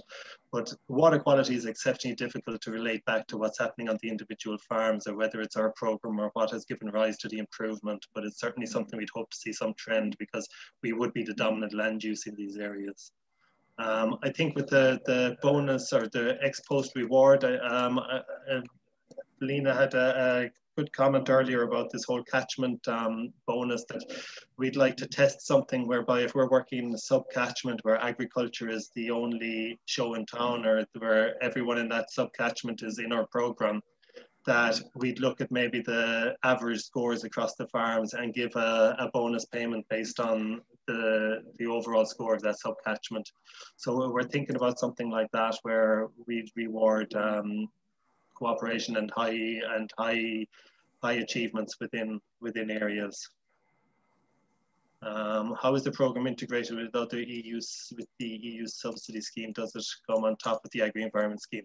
Yeah, so in Ireland, there's a measures-based agri-environment scheme called GLAS, and this is a payment on top of that. Now, some of our payments, like on our grasslands, the payment we give to farmers who are in the agri-environment scheme, who are also getting paid for that habitat, we have to give them a reduced payment on that plot ourselves. But generally, it doesn't have a big effect on the overall farm because we feel that we're paying way above and beyond what or they're delivering way above and beyond what's required of the agri-environment scheme. So it comes in on top, but those farmers that are contributing the agri-environment scheme are slightly reduced payment on the basis that to avoid the potential for double payment. I can, Frank, there's one about the PowerPoint. I have no problem. I can send you a PDF maybe of the PowerPoint afterwards and you can distribute. Oh yeah, you said that. You look at the nutrient balance in the field. If you have a good yield, there's a smaller leaching risk to the river. Yeah, we don't look at the individual nutrient balance on individual plots. We do look at, I suppose, you can see from the photographs there, it's very extensively managed. The problem, we've looked at the idea of maybe looking at P index of soils and relate the payment to that and stuff, but it's quite difficult to do that. And we haven't found a robust way of doing it. And it would add an awful lot to the administration budget as well on the program. So we feel that the habitat scores do reflect the nutrient status of the plots, and that if there's extensive ryegrass and there's low species diversity, which comes with a lot of nutrient inputs, you're not going to be getting a high score on that. So it does reflect that. But yeah, it is something that we're still trying to capture, some of this nutrient management. One of the things we do look at is the problem here is that farmers have been driven by agriculture policy in recent decades towards housing cattle over the winter time. And then you get a lot of organic manure that needs to be spread on the land. Looking at the photograph in front of you, do you see any land that's suitable for spreading that organic manure? There's not. And generally, it's only maybe 1 or 2 plots on every farm might have land that's suitable for spreading organic fertilizer. And even then, there's a big risk that that'll get into the water quality because of the wet environment and the soil types and stuff being not very permeable.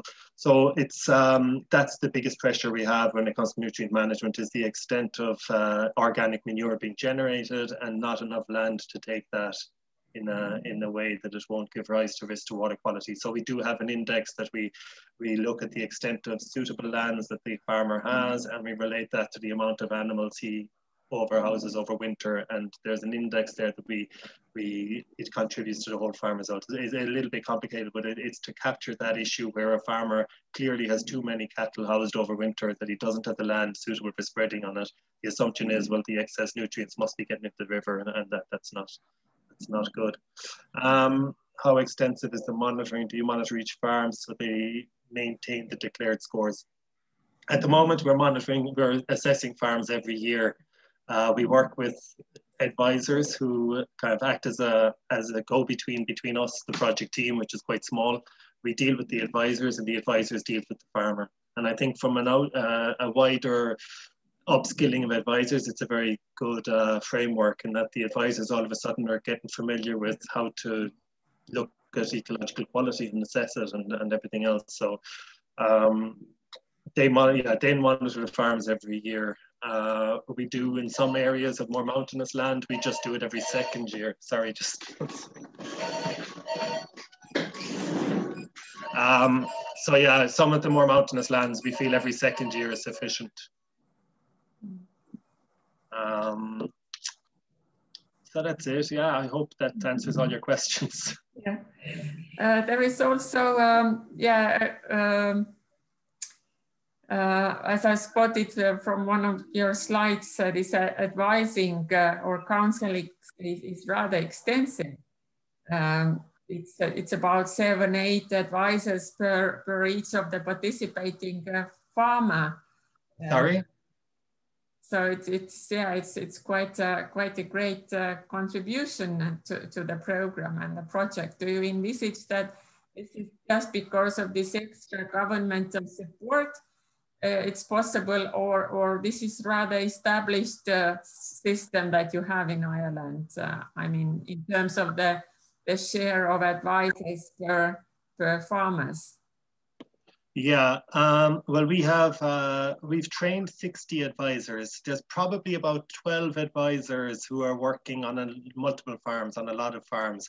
There's some advisors, and we find this is one of the things we're trying to improve maybe in the program, is some advisors might only have 2 or 3 farmers in the program, and we find that those advisors need a lot more support and help because they're not as familiar, and they might only score 2 or 3 farms in the year. So they take a lot of input from ourselves to train them up and everything. For our benefit, I think it'd be easier if we were working with lower number of advisors, and we could have a better standard maybe across that. But that reflects the fact that our catchments are so dispersed throughout the country as well, that there's not a big enough market, I suppose, for some of the farm advisors to be that interested in getting more farmers. But yeah, we've trained up 60, but there might be maybe 30 are active, and then maybe about 12 are working on most of the farms. Someone's asked what's the background of the advisors. They're agricultural graduates typically. They would have had some agri-environmental training through different agri-environment schemes in the past. But these advisors, they'd be professionals working in the area, and most of their work each year would be just advising farmers on their basic payment returns and that kind of stuff. So this is quite different for them. So they do need a bit of training to get them up to speed. But we've designed the whole scorecard to make it very much understandable for the non-specialist. And I think that's important for the farmer as well, that they can understand what it is that's being scored and how they can improve the score. Mm-hmm.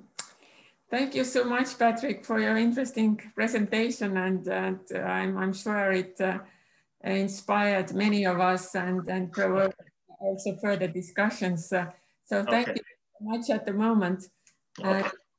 And we will now come back to the overseas, to Ireland, to Europe, Austria, and I would like to give floor to Elizabeth and to introduce us the system that has been applied in Austria. So the floor is yours, Elizabeth, please.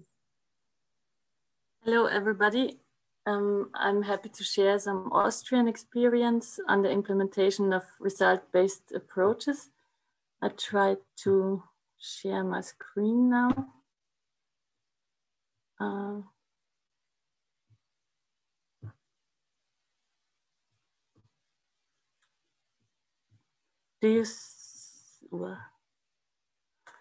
Does it work? Yeah, okay. Perfect. I'm working at the Austrian Ministry of Agriculture in the Department of Agri-Environmental Programs and Organic Agriculture. For myself, I'm an ecologist, and I'm in charge for biodiversity issues. We are implementing result-based approaches within the agri-environmental program in this period, and I will also give you some experiences of that. But before I start with the result-based approaches, I want to give you some background information about the Austrian agriculture and about our environmental status and about the implementation of the CAP. So Austria, we have around 20 hectares and is the average size of our farms. So it's quite small. Compared to other European countries, we have around 110,000 farms all over Austria. And what's typical or characteristic for Austria is that the CAP payments, they contribute to they have a high share on the farm income, because we have a lot of less favored areas in Austria. We have a lot of mountain areas. Around 3/4 of our area is so-called less favored areas. So the farmers, they strongly depend on subsidies.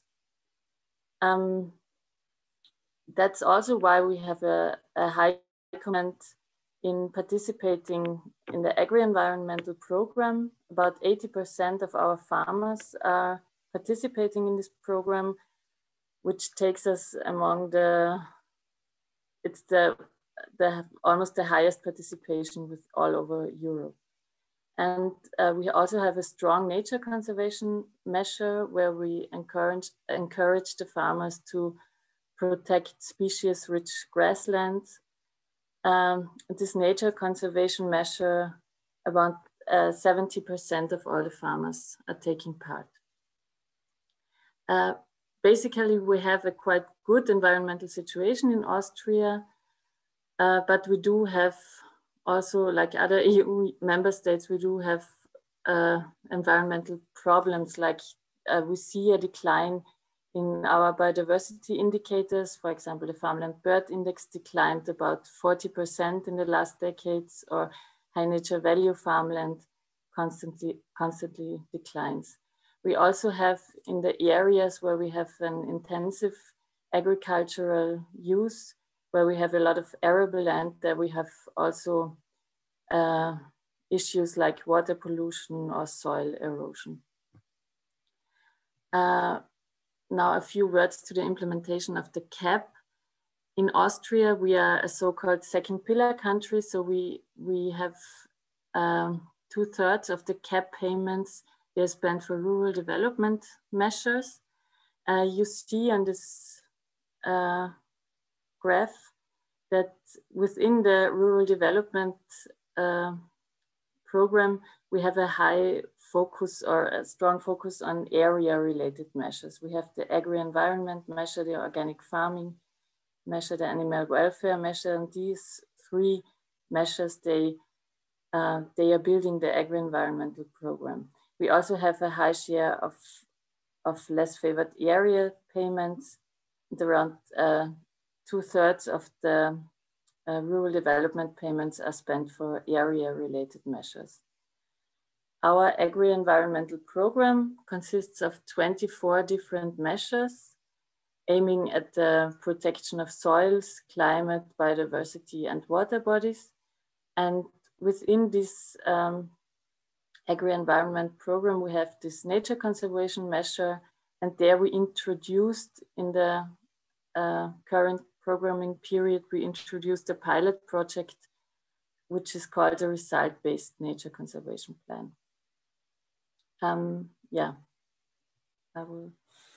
We started this result-based nature conservation plan in 2014. It was developed by a consultant agency, and we started with 16 farms all over Austria. So far, we have 150 farms participating all over Austria. You see them, you see these green spots. So you see they are distributed all over Austria. And there can also be some linkage observed with Natura 2000 areas. What's the key of our result-based nature conservation plan? Next to the nature conservation goals, like we want to have species-rich grasslands, for example, or we want to have the presence of endangered species on agricultural areas, or we want to just to improve the ecological status of an agricultural area. That's the main nature conservation goals. We also have, we know them from our area-related measures. But the special thing about the result-based approaches is the educational objectives. We also have, we want to increase the farmers' knowledge about nature conservation concerns, and we want them to understand them. We want them to understand the needs of habitats and species, and we want them to know the effects which the management activities have on the parcels. So we also have a strong focus on information and advisory, and therefore we built up advisory teams of ecologists, the vegetation ecologists, and also animal ecologists who are advising the farmers. So every farmer participating in this measure is visited on the spot, and the ecologist takes together with the farmer a closer look at the participating area. So the ecologists define together with the farmers specific objectives, environmental objectives for the parcels. And for example, these objectives could also be influenced by the interest of the farmer. If the farmer is interested in spiders or in insects or in certain plant species, then this is taken into consideration by the definition of the goals. A classical objective could be the presence of certain plant species or the presence of certain animals, or for example, the establishment of a breeding pair of windchet. And besides these objectives, we also define control criteria, because control criteria, they are the basis for the on-the-spot checks. So in our opinion, these environmental objectives we define on the spot, they are also influenced by external effects, like for example, climate, or if there's a mild winter, and they're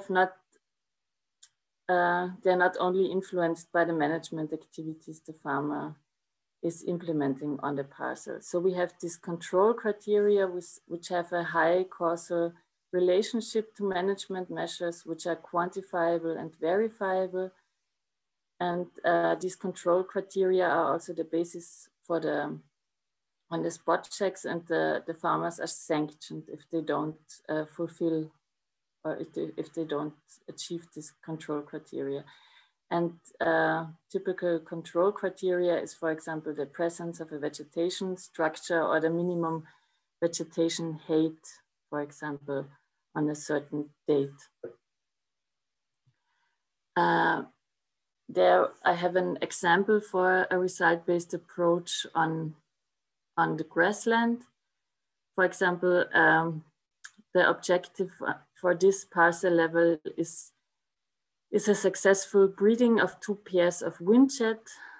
I hope you all know the windchets. They are ground breeding grassland birds, and they need a certain vegetation height for their as nesting habitats, and they have a problem with the increasing intensification of lowland hay meadows in Austria. So they have difficulties to find suitable nesting habitats. And on this parcel, the objectives for the windchet were the establishment of 2 breeding pairs of windchet and the availability of suitable nesting habitats on at least 15% of the parcel. There were also, we took drawings to explain the farmer, to give him additional information and advice how he can identify nesting windchets and how he makes sure that nesting habitats are built in those parts he mows later, so after the mid of June, because the windchets are breeding between March and June. And the control criteria is that at least 5% of the vegetation must be higher than 40 centimeters on the parcel until the mid of June. So that's the control criteria for the control authority. So to sum our approach up, we have this area objectives for the land parcel. Besides, we have the control criteria as basis for the control. The advisory and information is very important, and with this information, we give the farmers the flexibility to implement the management measures which best fit for them and which they think will fit the best. And we want the farmers to learn in terms of objectives and results. And we also, I forgot to to say that we also provide him with the information about different management options. And all this information as we provide the farmer is written down into a logbook.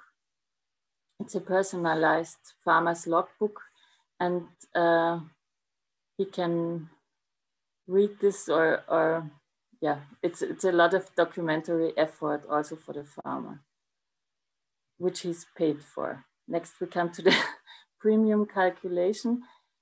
We don't have this a result-based premium calculation like the Ireland approach. We have an action-based premium calculation. So we pay the farmers based on, or we pay them based on the management activities they are carrying out on the participating areas. So for example, if the participating area is a wetland meadow, then we assume that he's mowing this wetland meadow only once a year, and there's a renouncement of fertilizers on this meadow, and so he gets paid for the income foregone he has because of this extensive management. We have a list for these management requirements for the payments we have in our agri-environmental program. For example, we pay him 300 euros for mowing the meadow only once a year. We pay him another 80 euro for not fertilizing the meadow, and we pay him another 70 euros for the increased planning effort he has. So the area for the premiums for these result-based approaches are around 400 to 6 or 7, even 700 euros per hectare each year. So what are our conclusions and lessons learned for result-based programs in for the upcoming period? We learned that these result-based approaches are a great deal of administration efforts, and they also cause a high cost for administration. So you have these advisory services and on-site visits for each farm by ecologists. You have the farmer's logbook. He has to periodically document the efforts. But the educational component is also a great strength of this effort. And we learned that farmers who are well informed about the species of living in their fields, that they feel more responsible for a good environmental status of the fields. And this is also a sustainable impact.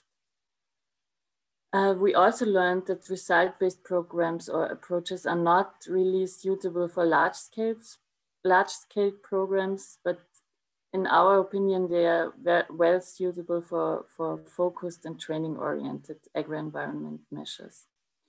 It's perfect for farmers who are well informed, who are interested in environmental protection, and who are committed to ecological management activities. What we also learned with the result-based nature conservation plan is that it's perfect for dynamic agricultural areas like fallow areas on arable land with a lot of ruderal species which are mobile. So because the farmer has the flexibility to choose which management option would fit best. So he is not the measure-oriented approach is not so flexible.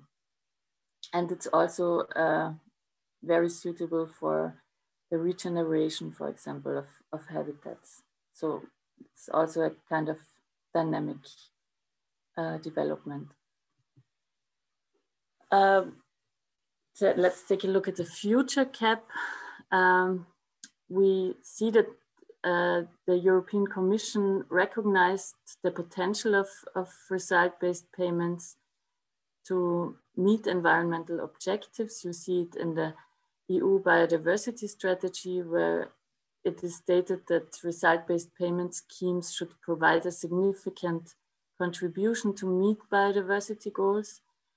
And the result-based payments are also recommended in the CAP strategic plans. For example, in Article 65 and Article 28, the eco schemes and agro-environmental programs, the implementation of result-based approaches is recommended, but not obligatory, but they recommend it. I will give you some information what we are planning for the upcoming period.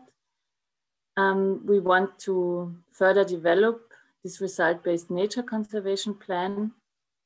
We want to expand it. We want to have an independent agri-environment measure, which is called result-based management, because now it's attached to the nature conservation measure, but in the next period, we want to detach it and create an own measure. We aim at the participation of from 500 to 1,000 farmers. If you remember now, we have 150 farmers. And we want to extend these measures to other protected assets. So now we have only the biodiversity component, but we want to extend it to the assets, soil and climate. And therefore, a corresponding rural development project has been submitted in order to develop the content-related design and the technical implementation. It's the same agency who introduced the result-based nature conservation plan. So they are in contact with the farmers, they know about the lessons learned, and they have ideas how to extend this measure.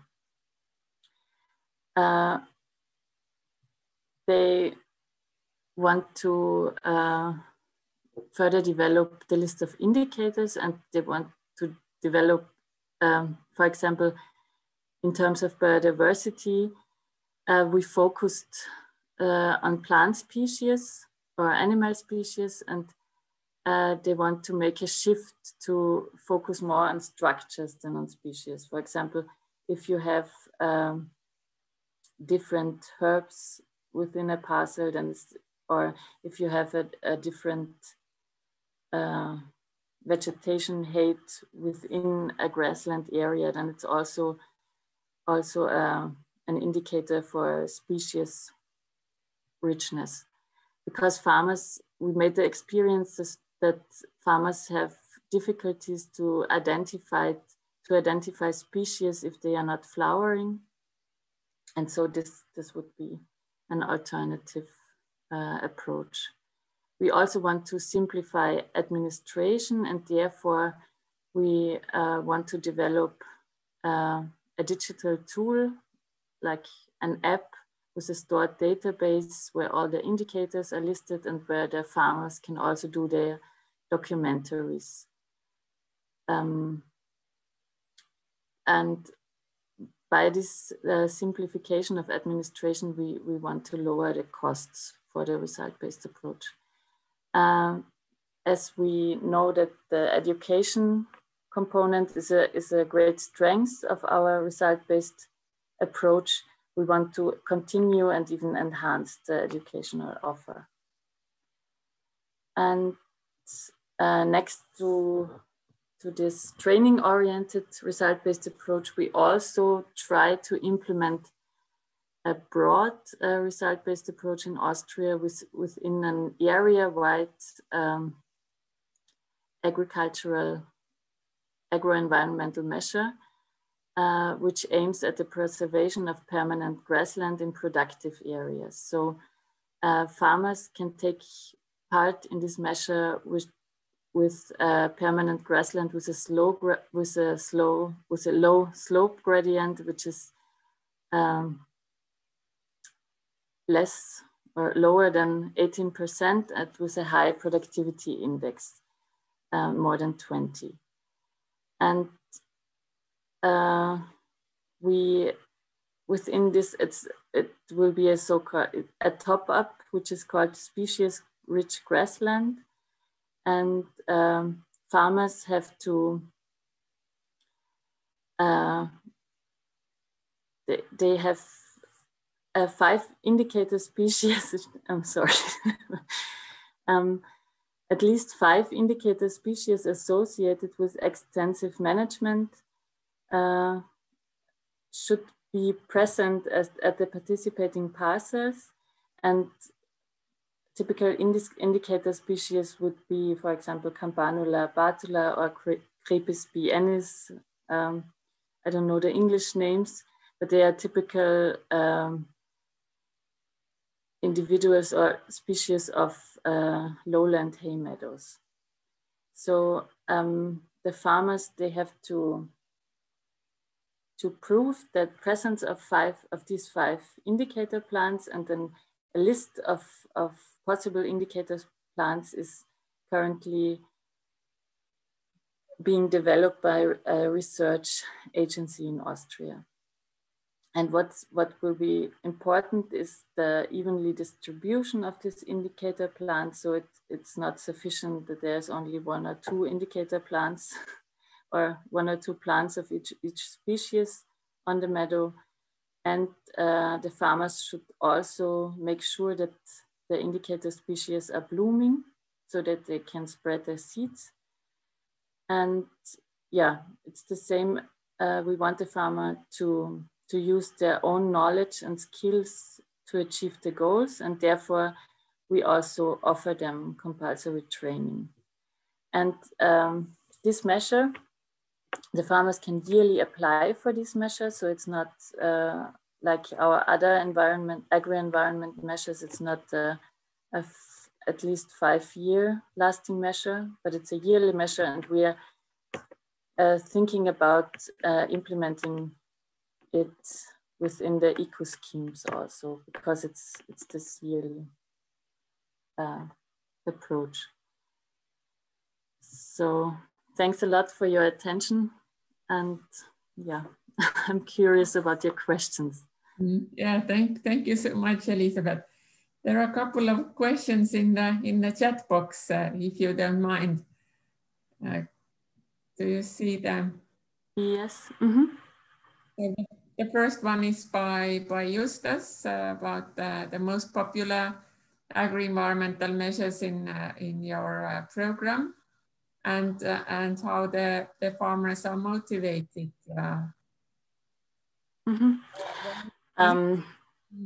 The most popular agri-environment measure is the organic farming measure. We have around 25% of our areas managed organically, and I think the main motivator for farmers is the money they get or the payments they receive. But we also try to encourage them. There's a shift because the advisory is getting more and more important, and we are trying to encourage them to take up measures because of environmental benefits. But due to this high share of mountain areas in Austria, we have this dependence on subsidies. So a lot of farmers are taking up these measures from the beginning just to survive, and now they are learning more and more about the environment impacts, or they are getting proud of the environmental goods they deliver. The next question is about what the farmers do with the harvested biomass. Where does this go? Is it for fodder, or is it for energy, or what do you do about it? Mostly it's for fodder, and I don't think for energy, because it's a low energy output from grassland. So we have a lot of stock and extensive livestock management in Austria. Also a lot of suckling cows, I guess it's in English, grazing animals, and so the traditional farming system is still remaining in Austria. Then there is a question about who pays for the advice. Is it the farmer or the state? The state pays for the advice. Okay. So the farmers are paid for for attending the advice, and the state is paying for the ecologists, and the farmers are getting these additional payments for this planning effort they have, and for the advisory they have to attend. Mm-hmm.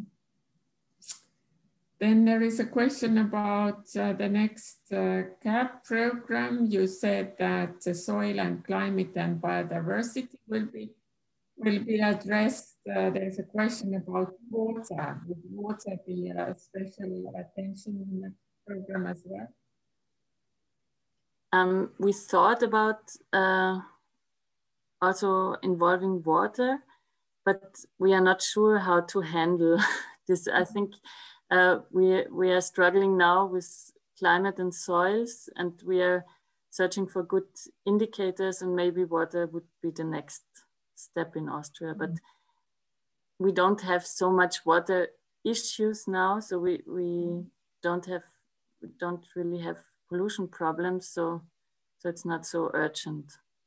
We have this climate issue, and the building up of the humus formation is the bigger problem now, or yeah. And there is a question about whether you also apply any actions at catchment level or jointly between the farmers as well. Collective approaches. No, we didn't implement this in Austria. It's a very interesting approach, and we are thinking about it, but so far we didn't. I don't know. We didn't have the motivation to implement this. Farmers, it's no history for collective approaches in Austria, but maybe this. I hope it will change in future. Okay, thank you so much, Elizabeth, for joining us and having the time to share your ideas and your experiences and lessons learned, because we are all learning from each other, and since we are working in the Baltic Sea region, it's very refreshing also to learn what's happening outside of the region. And today we have learned about the Irish case and now the Austrian experiences. So I think this has been very valuable to us. But I would also like to now, for the remaining minutes, also to raise some of the issues that I picked up from today's workshop regarding the result-based approach. First of all, I noted down that it requires quite, and also it develops, and this is a very positive thing as well, that we would have very detailed and personalized, I would say, data on the fields from different categories, and so the data has become really a very crucial issue. We have developed very good GIS plans, even 2 and 3D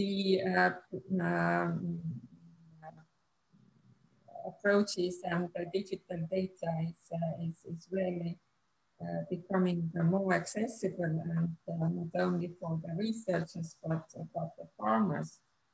So the personalized data is very much becoming as a allotment-based or field-based already. As far as the result-based approach is concerned, then it requires a kind of measuring system. And we have been learning today that this point system and scorecard system have been used. Then the monitoring is a very important part of the system, and also the control and how to make both of them not very demanding in terms of the resources. But probably we can't avoid it very much because as we learned today, we need more experienced and qualified advisors. We need ecologists, biologists to be in place and both in the monitoring and in the control part of the approach. And how to motivate the farmers. This is a key question, how to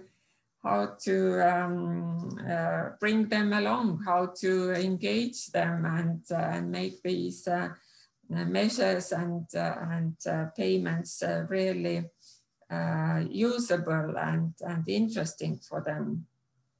I also picked from your presentation, Elizabeth, and also from Patrick, that probably it's the result-based payment system is perhaps more suitable in a more focused or targeted areas rather than having a countrywide large-scale approach. Maybe I was wrong, but just correct me then.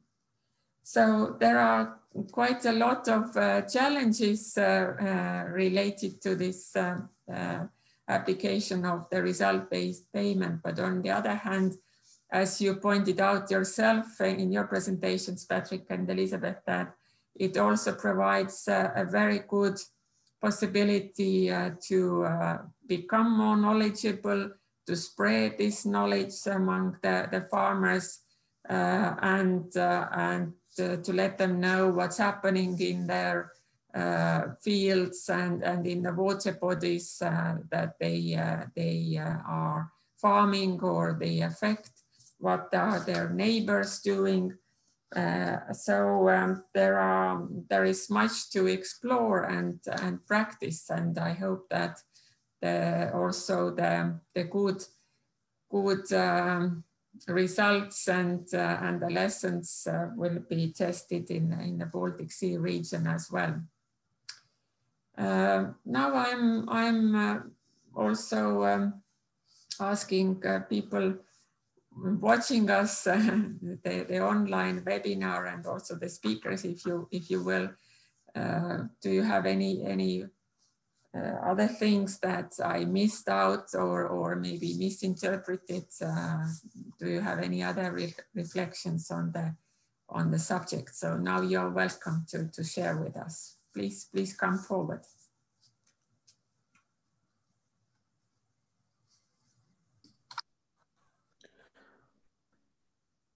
Yeah, hello. I'm Nerijus from another project, Interact Desire. So just I was asked to join this seminar, and in fact, it is very interesting to look at the variety of measures and measures based on the result. And in fact, also we in our project, we are looking only on peatlands, not so broad like you are, but I mean, we still can learn a lot of things which are then implemented in other countries, and not invent a wheel, but already learn from existing experiences. Well, that's my just such a comment. Okay, thank you. Any other reflections or questions or.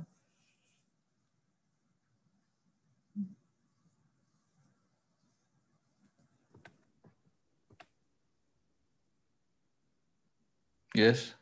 Hello, Frank from Denmark. I think I liked how you look at the things in Ireland. It's very pragmatic. Do something, and not everything should be in a scheme, but what makes sense out there. I really like that idea. That was my comment. Okay, thank you, Frank. Anybody else would like to? Yeah, if I may. Yes, please, Sandra. Yeah, Zanda, I'm from Latvia. And actually, during workshop, we already a little bit discussed with colleagues the first impressions, and there are two things about Estonia. We are really interested in your approach to find a way how to motivate, to look for the ways how to motivate really farmers in the places where there is a lack of biodiversity, and this is what we also have to search or study a little bit more in Latvia, and also this importance of good advice was very much stressed by all presenters, I would say. And this is really important also if we want to achieve some results. Yeah, money is a motivator for farmers, but really always needed some support from professional advisors who goes out to the field and work individually or in groups, but this direct contact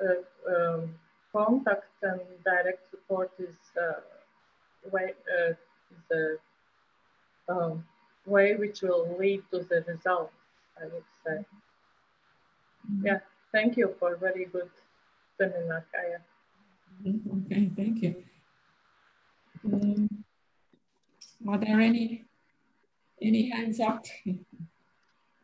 Yes, Patrick, please. Hi, is there anyone are you working with Evelina at all, Kaya, or do you know the background to her work? Yes, I do, yes.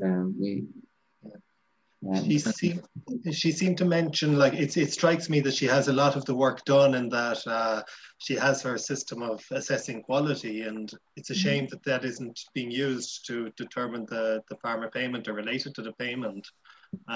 It seems that there's a lot of pushback, or kind of the farmers aren't that motivated to get involved in something like this. Do you think there's any particular reason for that? Is there a way of delivering the message better or something? We find that a lot of our farmers are quite interested in the concept that, you know, there's potential to improve here once they learn a bit of background to it.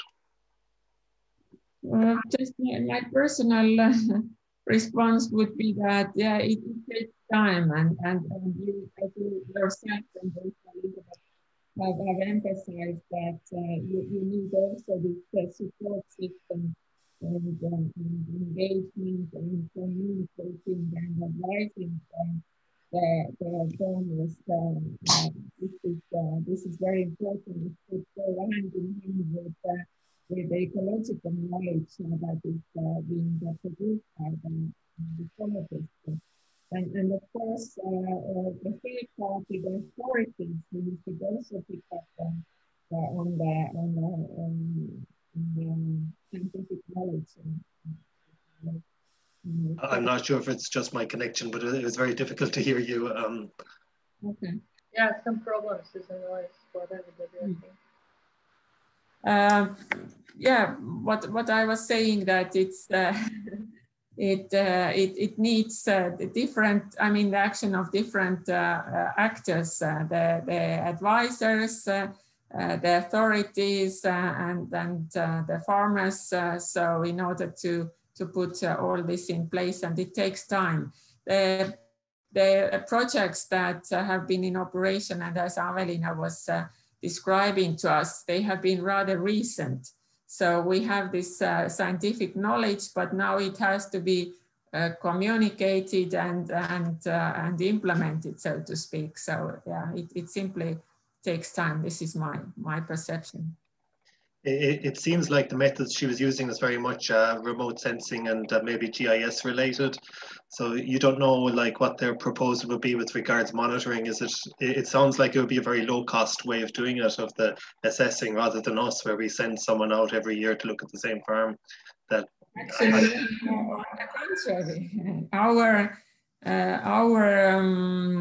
paying authority, who is also the control authority, they claim that it will be an immense administrative burden to them. So they are more or less rejecting this approach. But you are right, using the remote sensing and also even drones, it can be a solution. But again, I would say it takes time to adjust the thinking and also the proceedings of the authorities as well. Yeah, well, one of the big arguments we have about the results-based approach is at least you know what you're getting and you're paying for what you get. A lot of times in the past year, we've got prescriptive-based measures and every farmer gets the same amount. And it doesn't matter if they do a good job or a bad job or there's any result at all at the end. But at least here we can say, well, this is verified. It's absolutely true. This is what we're getting for our environmental payment.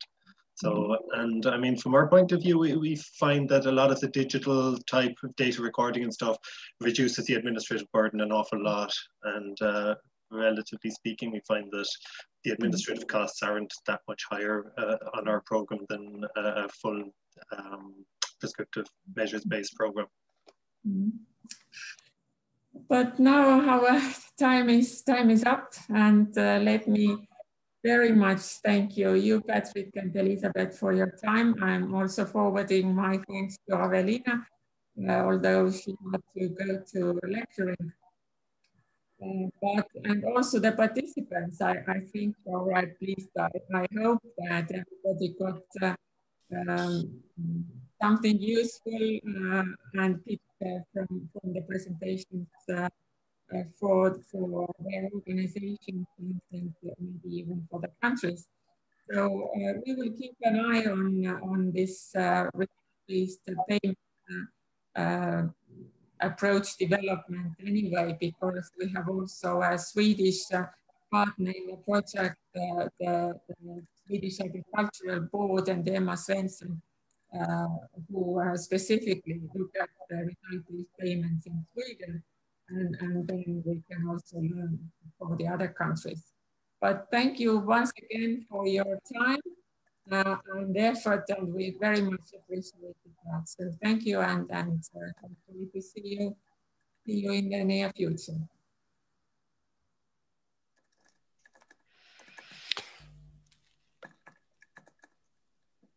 Thank you very much, Kaja. Great seminar. Thank you.